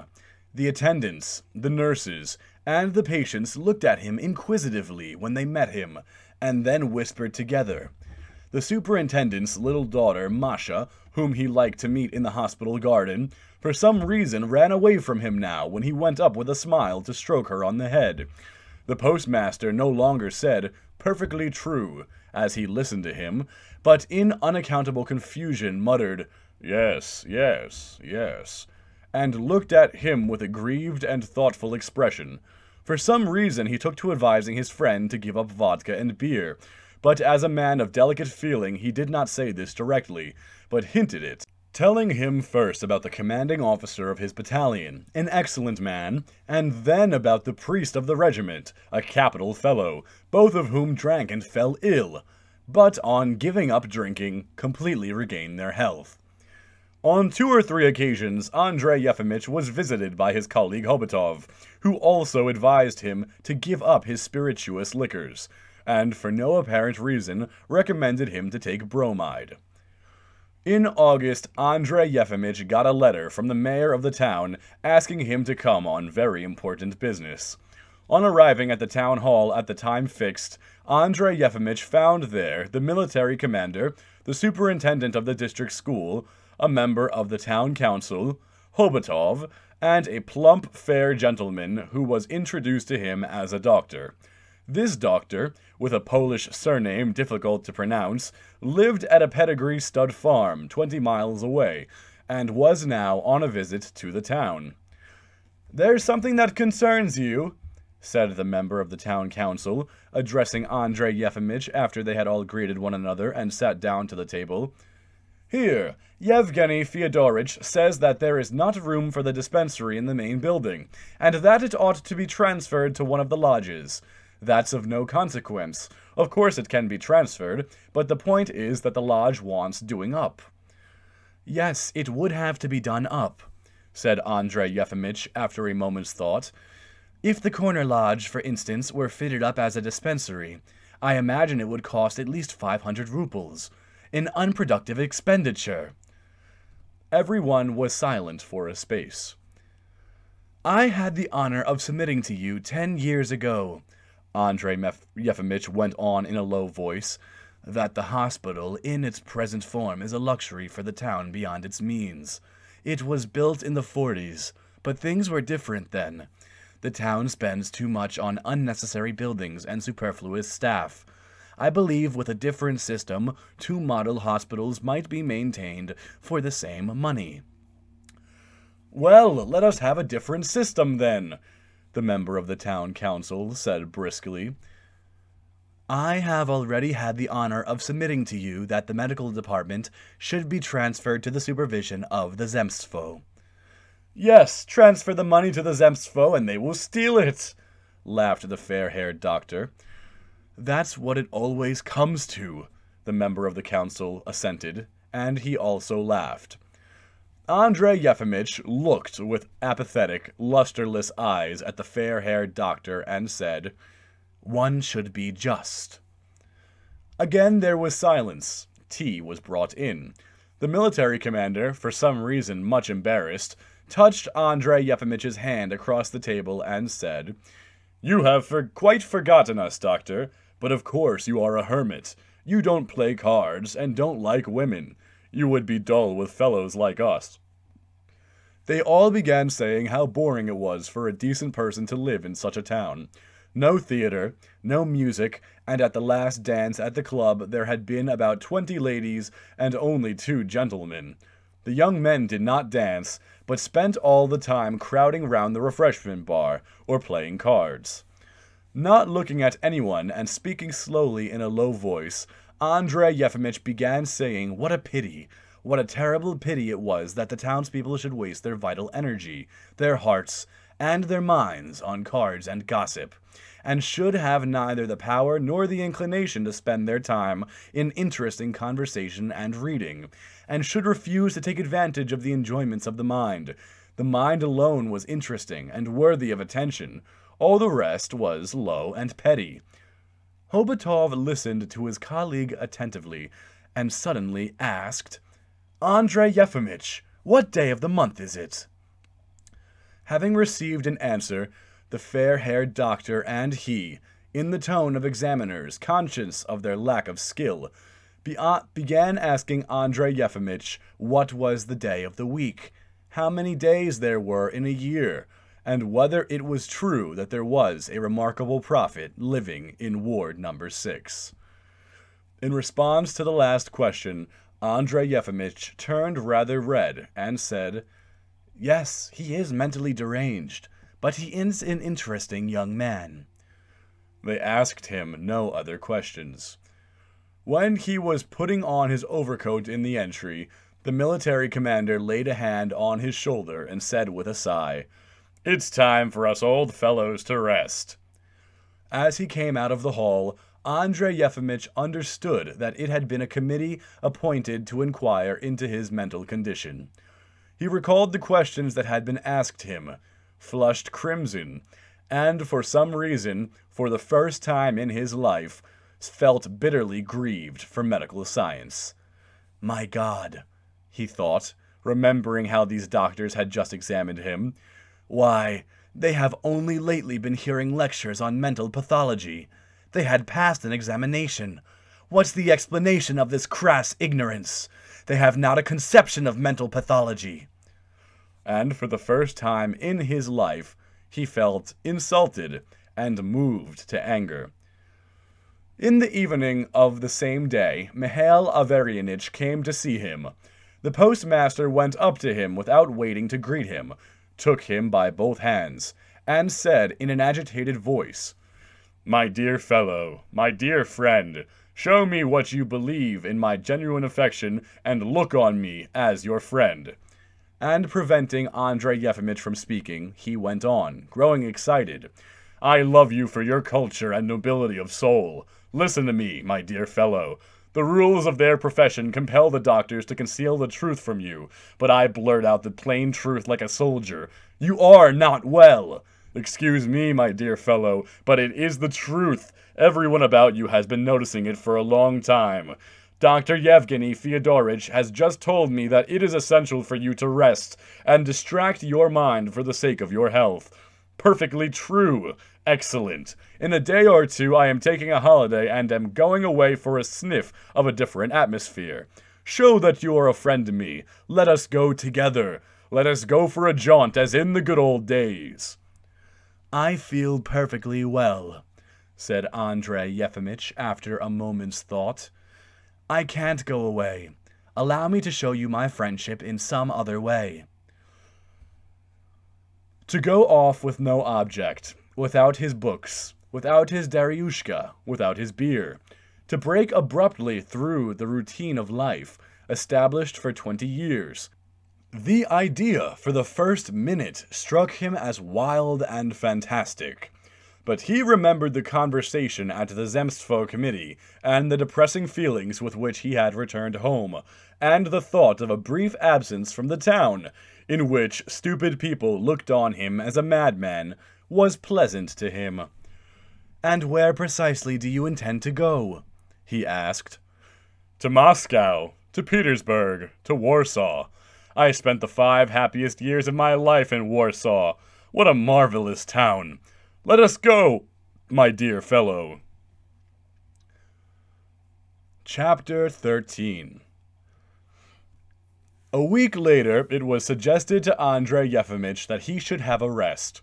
That is, send in his resignation, a suggestion he received with indifference. And a week later still, Mihail Averyanich and he were sitting in a posting carriage, driving to the nearest railway station. The days were cool and bright, with a blue sky and a transparent distance. They were 2 days driving the 150 miles to the railway station, and stayed 2 nights on the way. When at the posting station the glasses given them for their tea had not been properly washed, or the drivers were slow in harnessing the horses, Mihail Averyanich would turn crimson, and quivering all over would shout, "Hold your tongue! Don't argue!" And in the carriage he talked without ceasing for a moment, describing his campaigns in the Caucasus and in Poland. What adventures he had had! What meetings! He talked loudly and opened his eyes so wide with wonder that he might well be thought to be lying. Moreover, as he talked he breathed in Andrei Yefimich's face and laughed into his ear. This bothered the doctor and prevented him from thinking or concentrating his mind. In the train they traveled, from motives of economy, 3rd class in a non-smoking compartment. Half the passengers were decent people. Mihail Averyanich soon made friends with everyone, and moving from one seat to another, kept saying loudly that they ought not to travel by these appalling lines. It was a regular swindle. A very different thing riding on a good horse. One could do over 70 miles a day, and feel fresh and well after it. And our bad harvests were due to the draining of the Pinsk marshes. Altogether, the way things were done was dreadful. He got excited, talked loudly, and would not let others speak. This endless chatter, to the accompaniment of loud laughter and expressive gestures, wearied Andrei Yefimych. "Which of us is the madman?" he thought with vexation. "I, who try not to disturb my fellow passengers in any way, or this egoist who thinks that he is cleverer and more interesting than anyone here, and so will leave no one in peace?" In Moscow, Mihail Averyanich put on a military coat without epaulettes, and trousers with red braid on them. He wore a military cap and overcoat in the street, and soldiers saluted him. It seemed to Andrei Yefimych now that his companion was a man who had flung away all that was good, and kept only what was bad of all the characteristics of a country gentleman that he had once possessed. He liked to be waited on, even when it was quite unnecessary. The matches would be lying before him on the table, and he would see them and shout to the waiter to give him the matches. He did not hesitate to appear before a maidservant in nothing but his underclothes. He used the familiar mode of address to all footmen indiscriminately, even old men, and when he was angry called them fools and blockheads. This, Andrei Yefimych thought, was like a gentleman, but disgusting. First of all, Mihail Averyanich led his friend to the Iversky Madonna. He prayed fervently, shedding tears and bowing down to the earth, and when he had finished, heaved a deep sigh and said, "Even though one does not believe, it makes one somehow easier when one prays a little. Kiss the icon, my dear fellow." Andrei Yefimych was embarrassed, and he kissed the image, while Mihail Averyanich pursed up his lips and prayed in a whisper, and again tears came into his eyes. Then they went to the Kremlin and looked there at the Tsar cannon and the Tsar bell, and even touched them with their fingers. admired the view over the river, visited St. Saviour's and the Rumyantsev Museum. They dined at Tyastov's.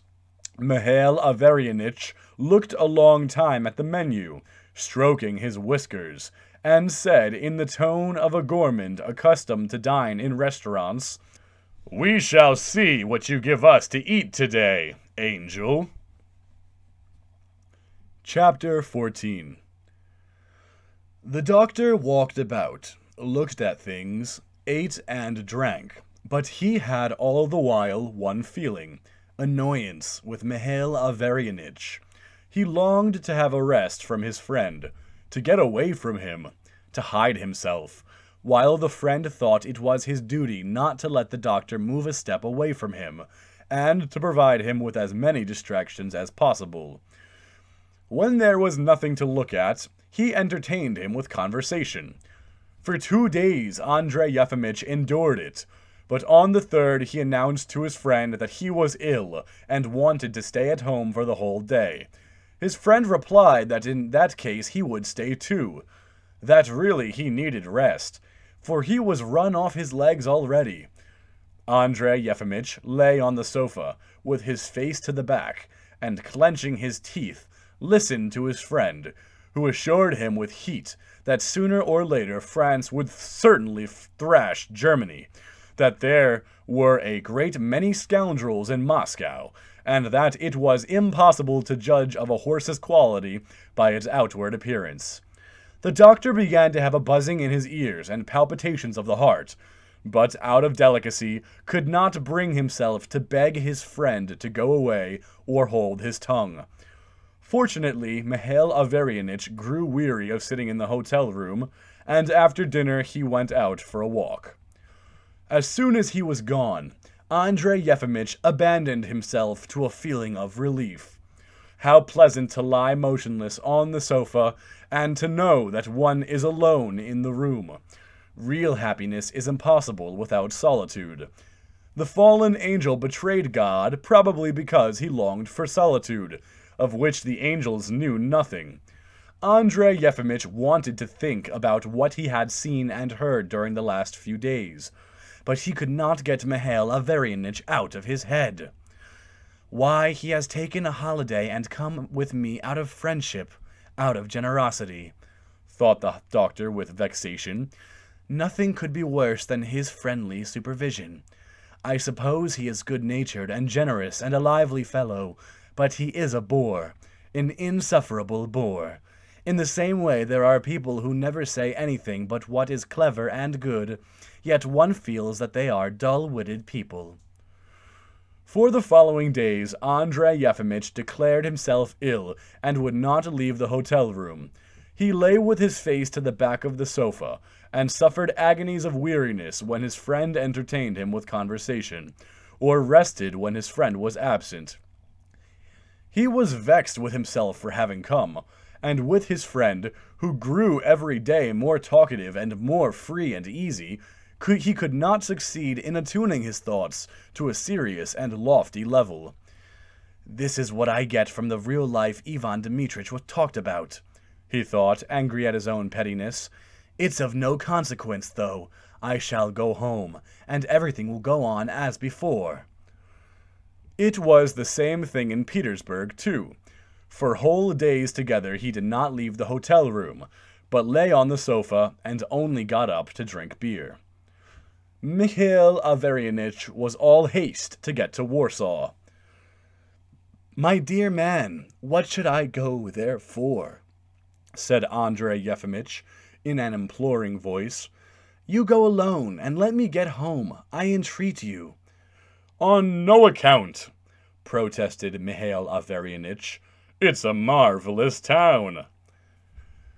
Andrei Yefimych had not the strength of will to insist on his own way, and much against his inclination went to Warsaw. There he did not leave the hotel room, but lay on the sofa, furious with himself, with his friend, and with the waiters, who obstinately refused to understand Russian, while Mihail Averyanitch, healthy, hearty, and full of spirits as usual, went about the town from morning to night, looking for old acquaintances. Several times he did not return home at night. After one night spent in some unknown haunt, he returned home early in the morning, in a violently excited condition, with a red face and tousled hair. For a long time he walked up and down the rooms, and muttering something to himself, then stopped and said, "Honor before everything."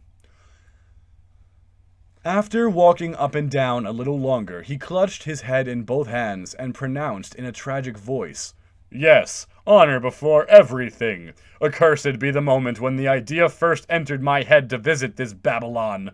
My dear friend," he added, addressing the doctor, "you may despise me. I have played and lost. Lend me 500 rubles. Andrei Yefimych counted out 500 rubles, and gave them to his friend without a word. The latter, still crimson with shame and anger, incoherently articulated some useless vow, put on his cap, and went out.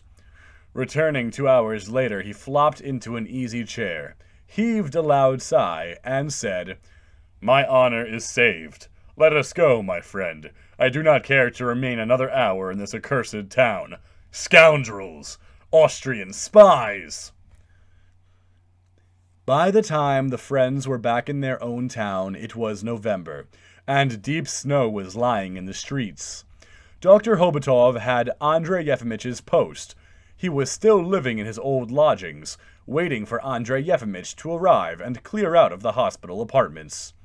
The plain woman whom he called his cook was already established in one of the lodges. Fresh scandals about the hospital were going the round of the town. It was said that the plain woman who quarreled with the superintendent, and that the latter had crawled on his knees before her, begging forgiveness. On the very first day he arrived, Andrei Yefimych had to look out for lodgings. "My friend," the postmaster said to him timidly, "excuse an indiscreet question. What means have you at your disposal?" Andrei Yefimych, without a word, counted out his money and said, 86 rubles. "I don't mean that," Mikhail Averyanitch brought out in confusion, misunderstanding him. "I mean, what have you to live on?" "I tell you, 86 rubles. I have nothing else." Mikhail Averyanitch looked upon the doctor as an honorable man, yet he suspected that he had accumulated a fortune of at least 20,000. Now learning that Andrei Yefimych was a beggar, that he had nothing to live on, he was for some reason suddenly moved to tears and embraced his friend. Chapter 15. Andrei Yefimych now lodged in a little house with 3 windows. There were only 3 rooms beside the kitchen in the little house. The doctor lived in 2 of them, which looked into the street, while Dariushka and the landlady with her 3 children lived in the 3rd room and the kitchen. Sometimes the landlady's lover, a drunken peasant who was rowdy and reduced the children and Dariushka to terror, would come for the night. When he arrived and established himself in the kitchen and demanded vodka, they all felt very uncomfortable, and the doctor would be moved by pity to take the crying children into his room and let them lie on his floor, and this gave him great satisfaction. He got up as before at 8 o'clock, and after his morning tea sat down to read his old books and magazines. He had no money for new ones. Either because the books were old, or perhaps because of the change of his surroundings, reading exhausted him, and did not grip his attention as before. That he might not spend his time in idleness, he made a detailed catalogue of his books, and gummed little labels on their backs. And this mechanical, tedious work seemed to him more interesting than reading. The monotonous, tedious work lulled his thoughts to sleep in some unaccountable way, and the time passed quickly while he thought of nothing.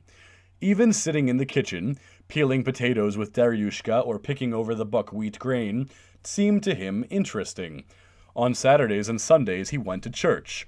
Standing near the wall and half closing his eyes, he listened to the singing and thought of his father, of his mother, of the university, of the religions of the world.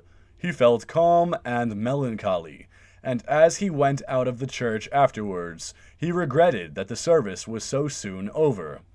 He twice went to the hospital to talk to Ivan Dmitrich, but on both occasions Ivan Dmitrich was unusually excited and ill-humored. He bade the doctor leave him in peace, as he had long been sick of empty chatter, and declared, to make up for all his sufferings, he asked from the damned scoundrels only one favor, solitary confinement. Surely they would not refuse him even that.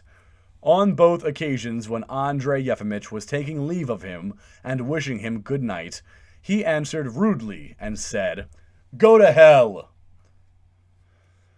And Andrei Yefimych did not know now whether to go to him for the third time or not. He longed to go. In all the days, Andrei Yefimych used to walk about his rooms and think in the interval after dinner. But now from dinner time till evening tea he lay on the sofa, with his face to the back, and gave himself up to trivial thoughts which he could not struggle against. He was mortified that after more than 20 years of service he had been given neither a pension nor any assistance. It is true that he had not done his work honestly, but then all who are in the service get a pension without distinction whether they are honest or not.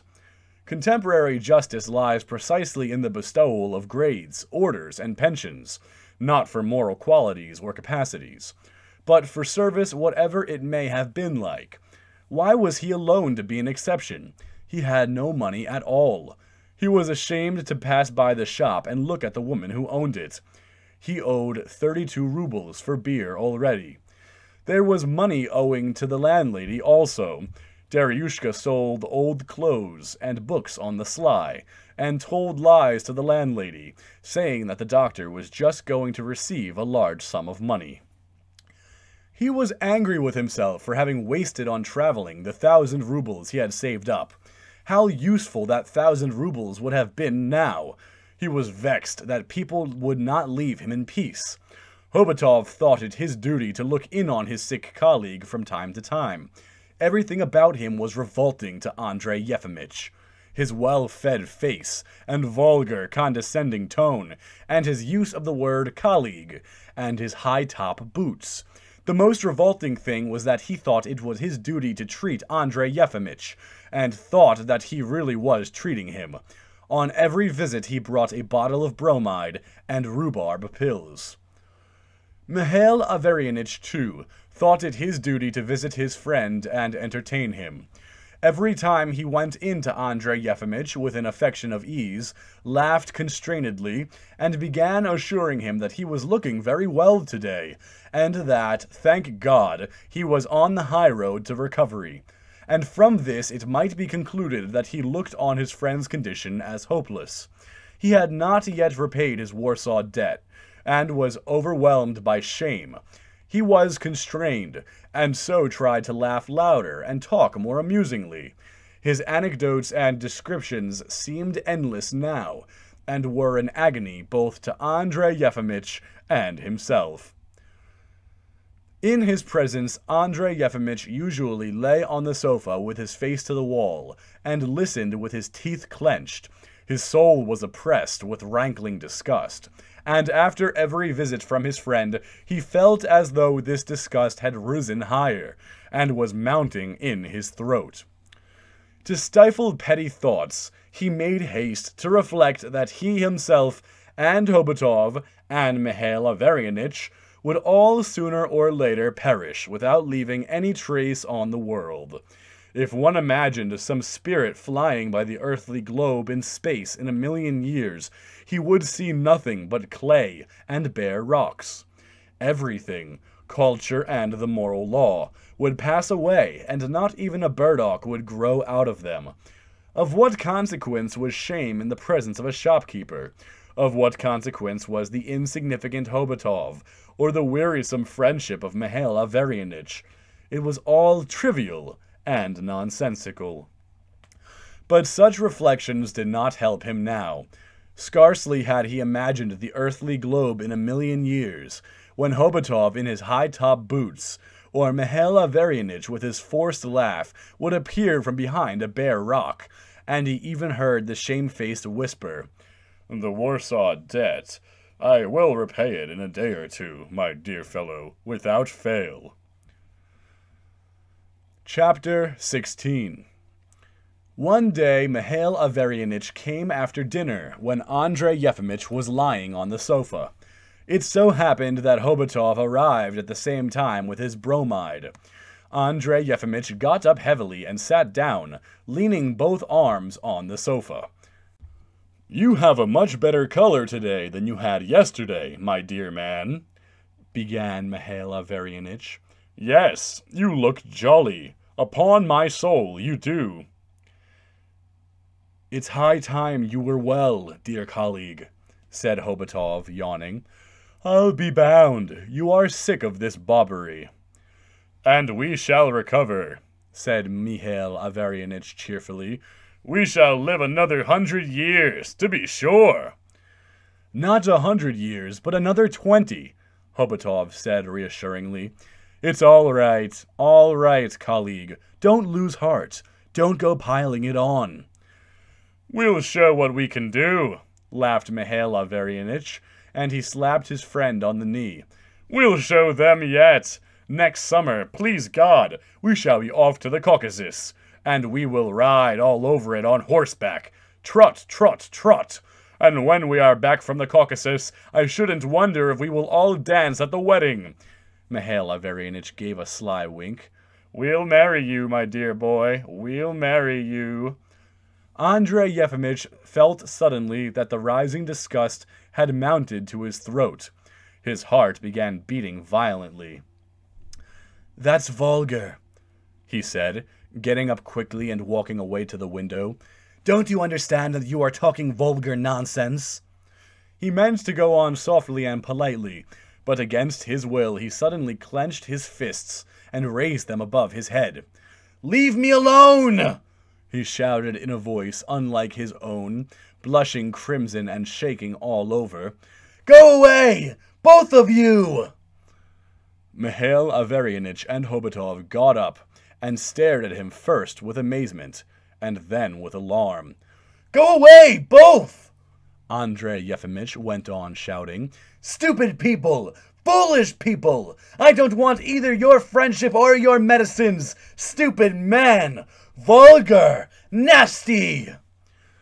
Hobotov and Mihail Averyanitch, looking at each other in bewilderment, staggered to the door and went out.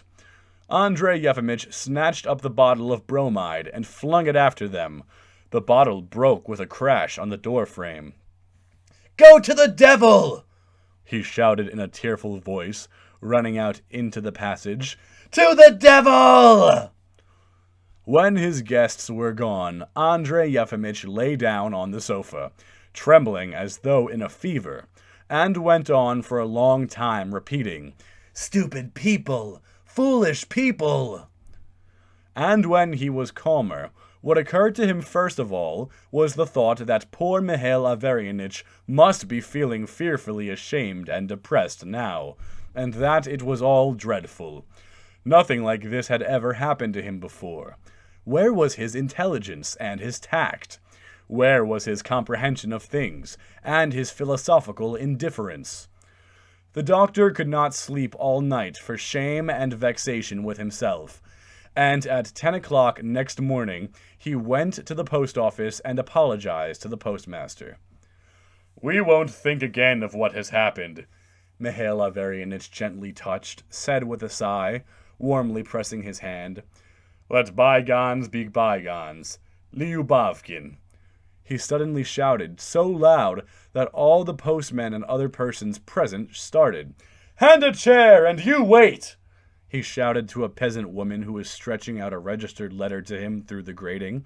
"Don't you see that I am busy? We will not remember the past." He went on affectionately, addressing Andrei Yefimych. "Sit down, I beg you, my dear fellow." For a minute he stroked his knees in silence, and then said, "I have never had a thought of taking offense.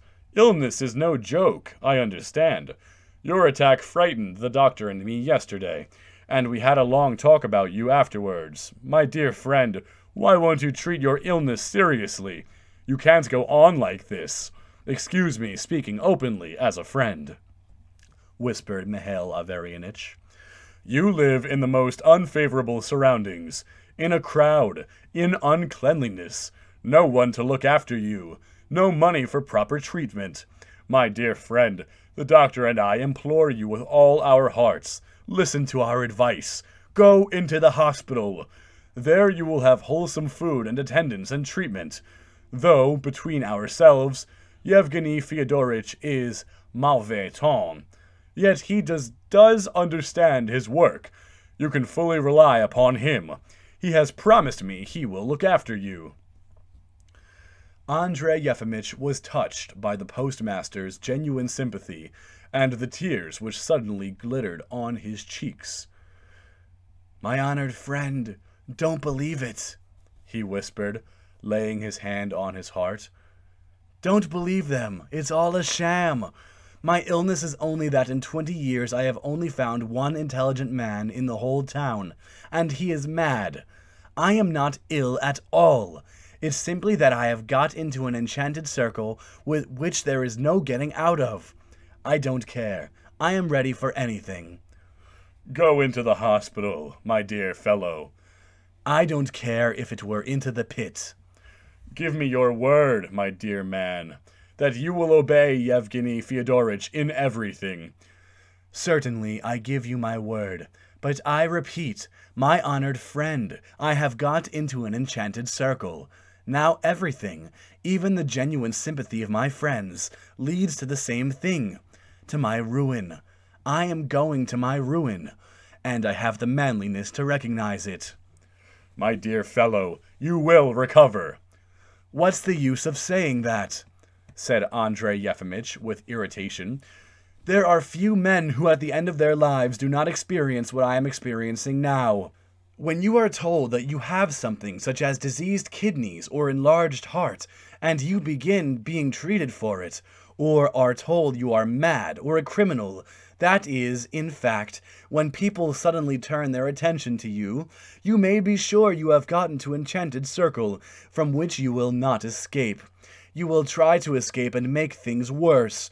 You had better to give in, for no human efforts can save you. So it seems to me." Meanwhile, the public was crowding at the grating. That he might not be in their way, Andrei Yefimych got up and began to take leave.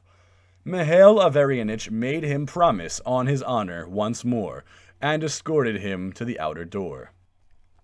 Towards evening on the same day, Hobotov, in his sheepskin and his high-top boots, suddenly made his appearance, and said to Andrei Yefimych in a tone as though nothing had happened the day before, "I have come on business, colleague. I have come to ask you whether you would not join me in a consultation, eh?" Thinking that Hobotov wanted to distract his mind with an outing, or perhaps really to enable him to earn something, Andrei Yefimych put on his coat and hat, and went out with him into the street. He was glad of the opportunity to smooth over his fault of the previous day, and to be reconciled, and in his heart thanked Hobotov, who did not even allude to yesterday's scene, and was evidently sparing him. One would never have expected such delicacy from this uncultured man. "Where is your invalid?" asked Andrei Yefimych. "In the hospital. I have long wanted to show him to you. A very interesting case." They went into the hospital yard, and going round the main building, turned towards the lodge where the mental cases were kept, and all this, for some reason, in silence. When they went into the lodge, Nikita, as usual, jumped up and stood at attention. "One of the patients here has a lung complication," Hobotov said in an undertone, going into the yard with Andrei Yefimych. "You wait here. I'll be back directly. I am going for the stethoscope." And he went away. Chapter 17. It was getting dusk. Ivan Dmitrich was lying on his bed with his face thrust into his pillow. The paralytic was sitting motionless, crying quietly and moving his lips. The fat peasant and the former sorter were asleep. It was quiet. Andrei Yefimych sat down on Ivan Dmitrich's bed and waited. But half an hour passed, and instead of Hobotov, Nikita came into the ward with a dressing gown, some underlinen, and a pair of slippers in a heap on his arm. "Please change your things, Your Honor," he said softly. "Here is your bed. Come this way," he added, pointing to an empty bedstead which had obviously recently been brought into the ward. "It's all right. Please God, you will recover." Andrei Yefimych understood it all. Without saying a word, he crossed to the bed to which Nikita pointed and sat down. Seeing that Nikita was standing waiting, he undressed entirely and he felt ashamed. Then he put on the hospital clothes. The drawers were very short, the shirt was long, and the dressing gown smelt of smoked fish. "Please God, you will recover," repeated Nikita, and he gathered up Andrei Yefimich's clothes into his arms, went out, and shut the door after him. "No matter," thought Andrei Yefimych, wrapping himself in his dressing gown in a shamefaced way, and feeling that he looked like a convict in his new costume. "It's no matter. It does not matter whether it's a dress coat, or a uniform, or this dressing gown." But how about his watch? And the notebook that was in the side pocket? And his cigarettes? Where had Nikita taken his clothes? Now perhaps to the day of his death he would not put on trousers, a waistcoat, and high boots.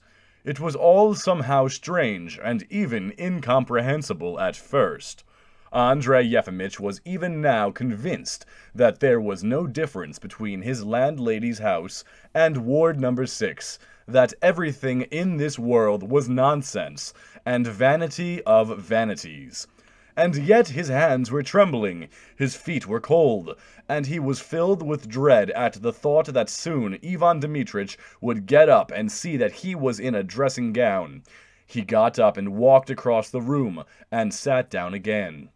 Here he had been sitting already half an hour, and he was miserably sick of it. Was it really possible to live here a day, a week, and even years like these people? Why, he had been sitting here, had walked about and sat down again. He could get up and look out of window, and walk from corner to corner again, and then what? Sit so all the time, like a post, and think? No, that was scarcely possible. Andrei Yefimych lay down, but at once got up, wiped the cold sweat from his brow with his sleeve, and felt that his whole face smelt of smoked fish. He walked about again.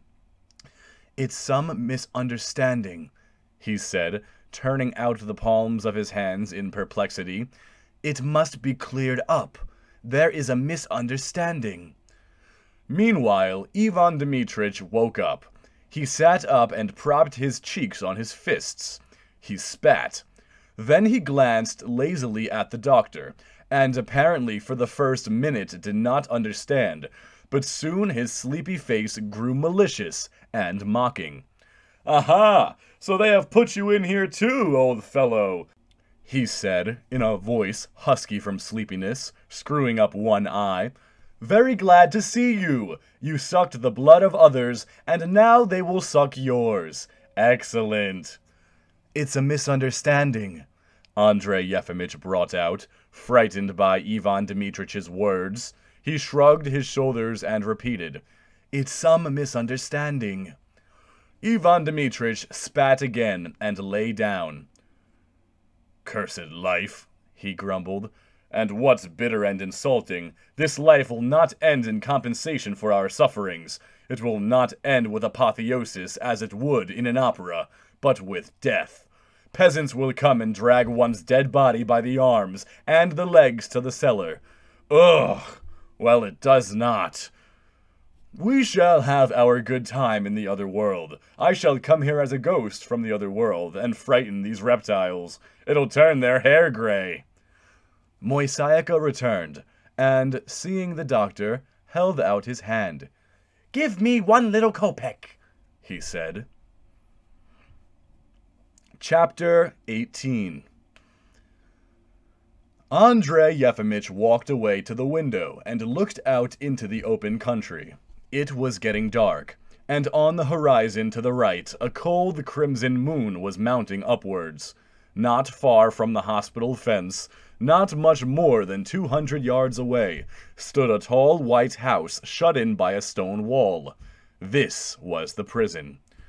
So this is real life, thought Andrei Yefimych, and he felt frightened.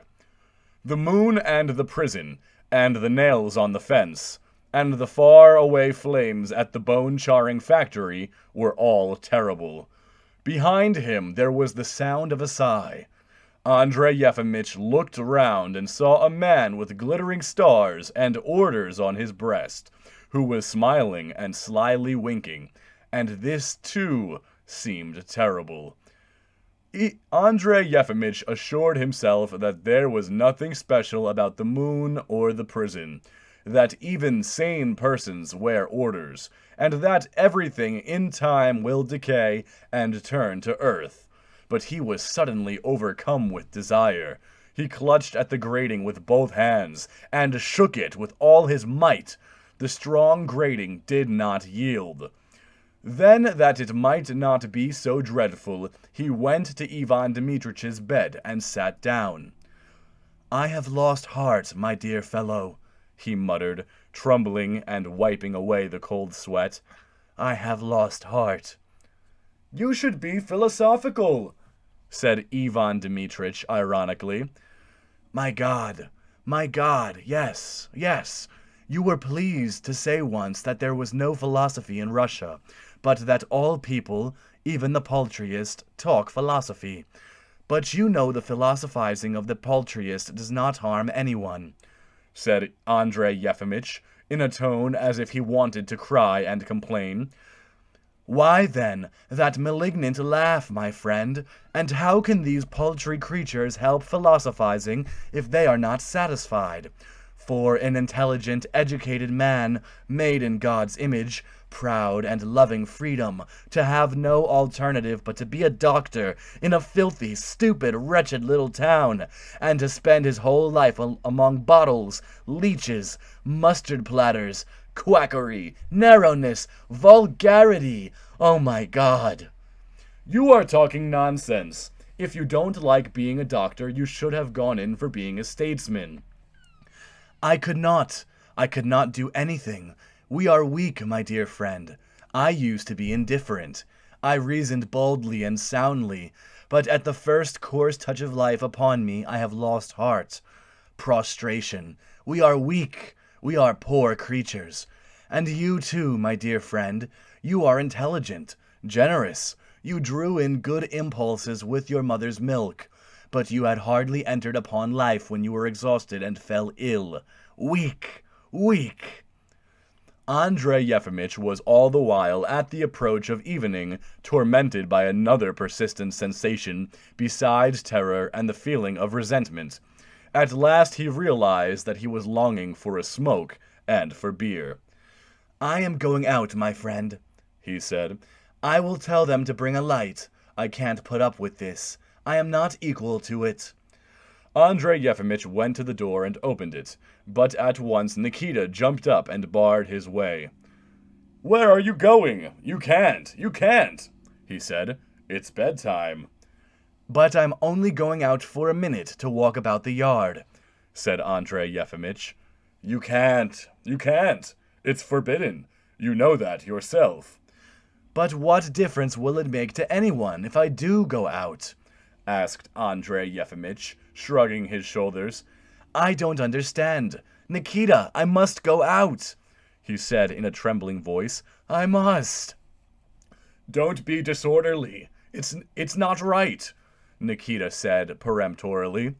"This is beyond everything," Ivan Dmitrich cried suddenly, and he jumped up. "What right has he not to let you out?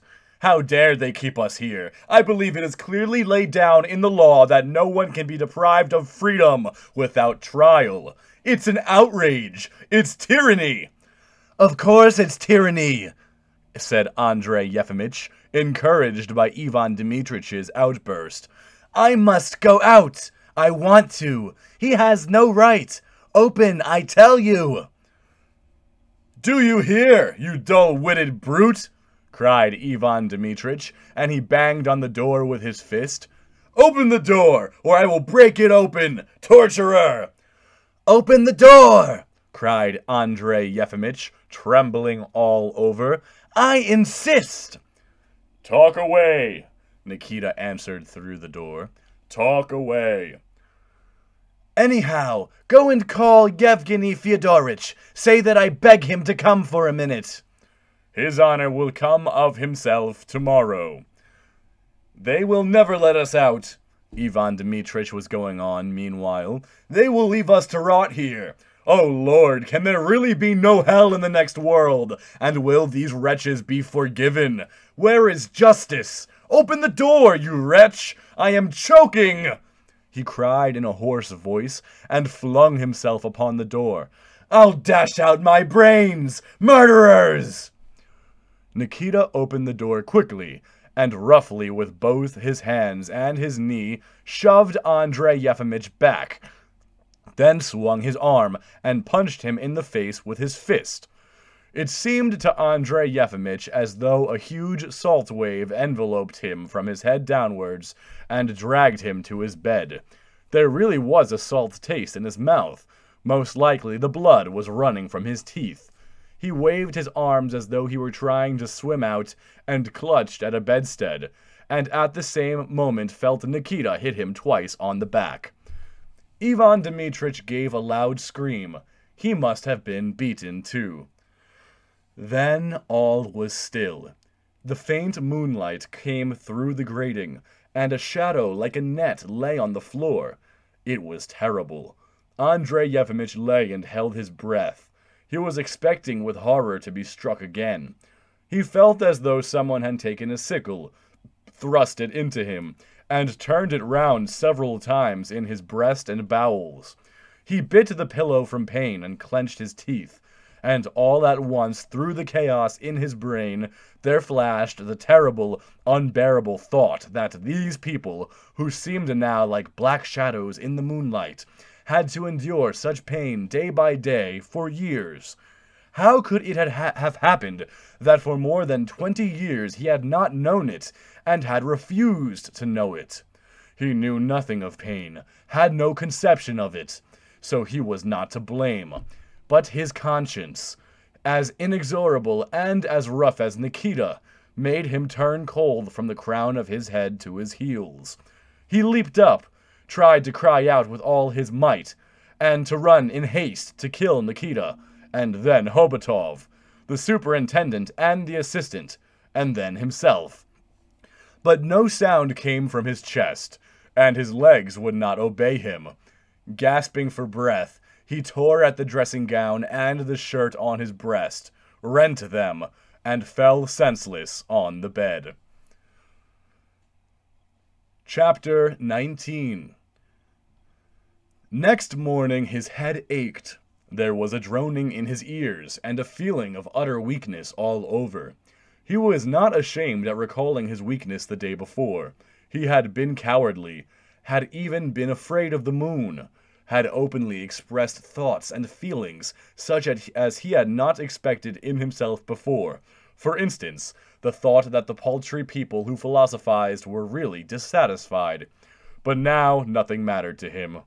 He ate nothing, he drank nothing. He lay motionless and silent. "It is all the same to me," he thought when they asked him questions. "I am not going to answer. It's all the same to me." After dinner, Mihail Averyanitch brought him a quarter-pound of tea and a pound of fruit pastilles. Daryushka came too and stood for a whole hour by the bed with an expression of dull grief on her face. Dr. Hobotov visited him. He brought a bottle of bromide and told Nikita to fumigate the ward with something. Towards evening, Andrei Yefimych died of an apoplectic stroke. At first he had a violent shivering fit and a feeling of sickness. Something revolting, as it seemed, penetrating through his whole body, even to his fingertips. strained from his stomach to his head and flooded his eyes and ears. There was a greenness before his eyes. Andrei Yefimych understood that his end had come, and remembered that Ivan Dmitrich, Mikhail Averyanich, and millions of people believed in immortality. And what if it really existed? But he did not want immortality, and he thought of it only for one instant. A herd of deer, extraordinarily beautiful and graceful, of which he had been reading the day before, ran by him. Then a peasant woman stretched out her hand to him with a registered letter. Mikhail Averyanich said something, then it all vanished, and Andrei Yefimych sank into oblivion forever. The hospital porters came, took him by his arms and legs, and carried him away to the chapel. There he lay on the table, with open eyes, and the moon shed its light upon him at night. In the morning Sergei Sergeyitch came, prayed piously before the crucifix, and closed his former chief's eyes. Next day Andrei Yefimych was buried. Mikhail Averyanich and Daryushka were the only people at the funeral.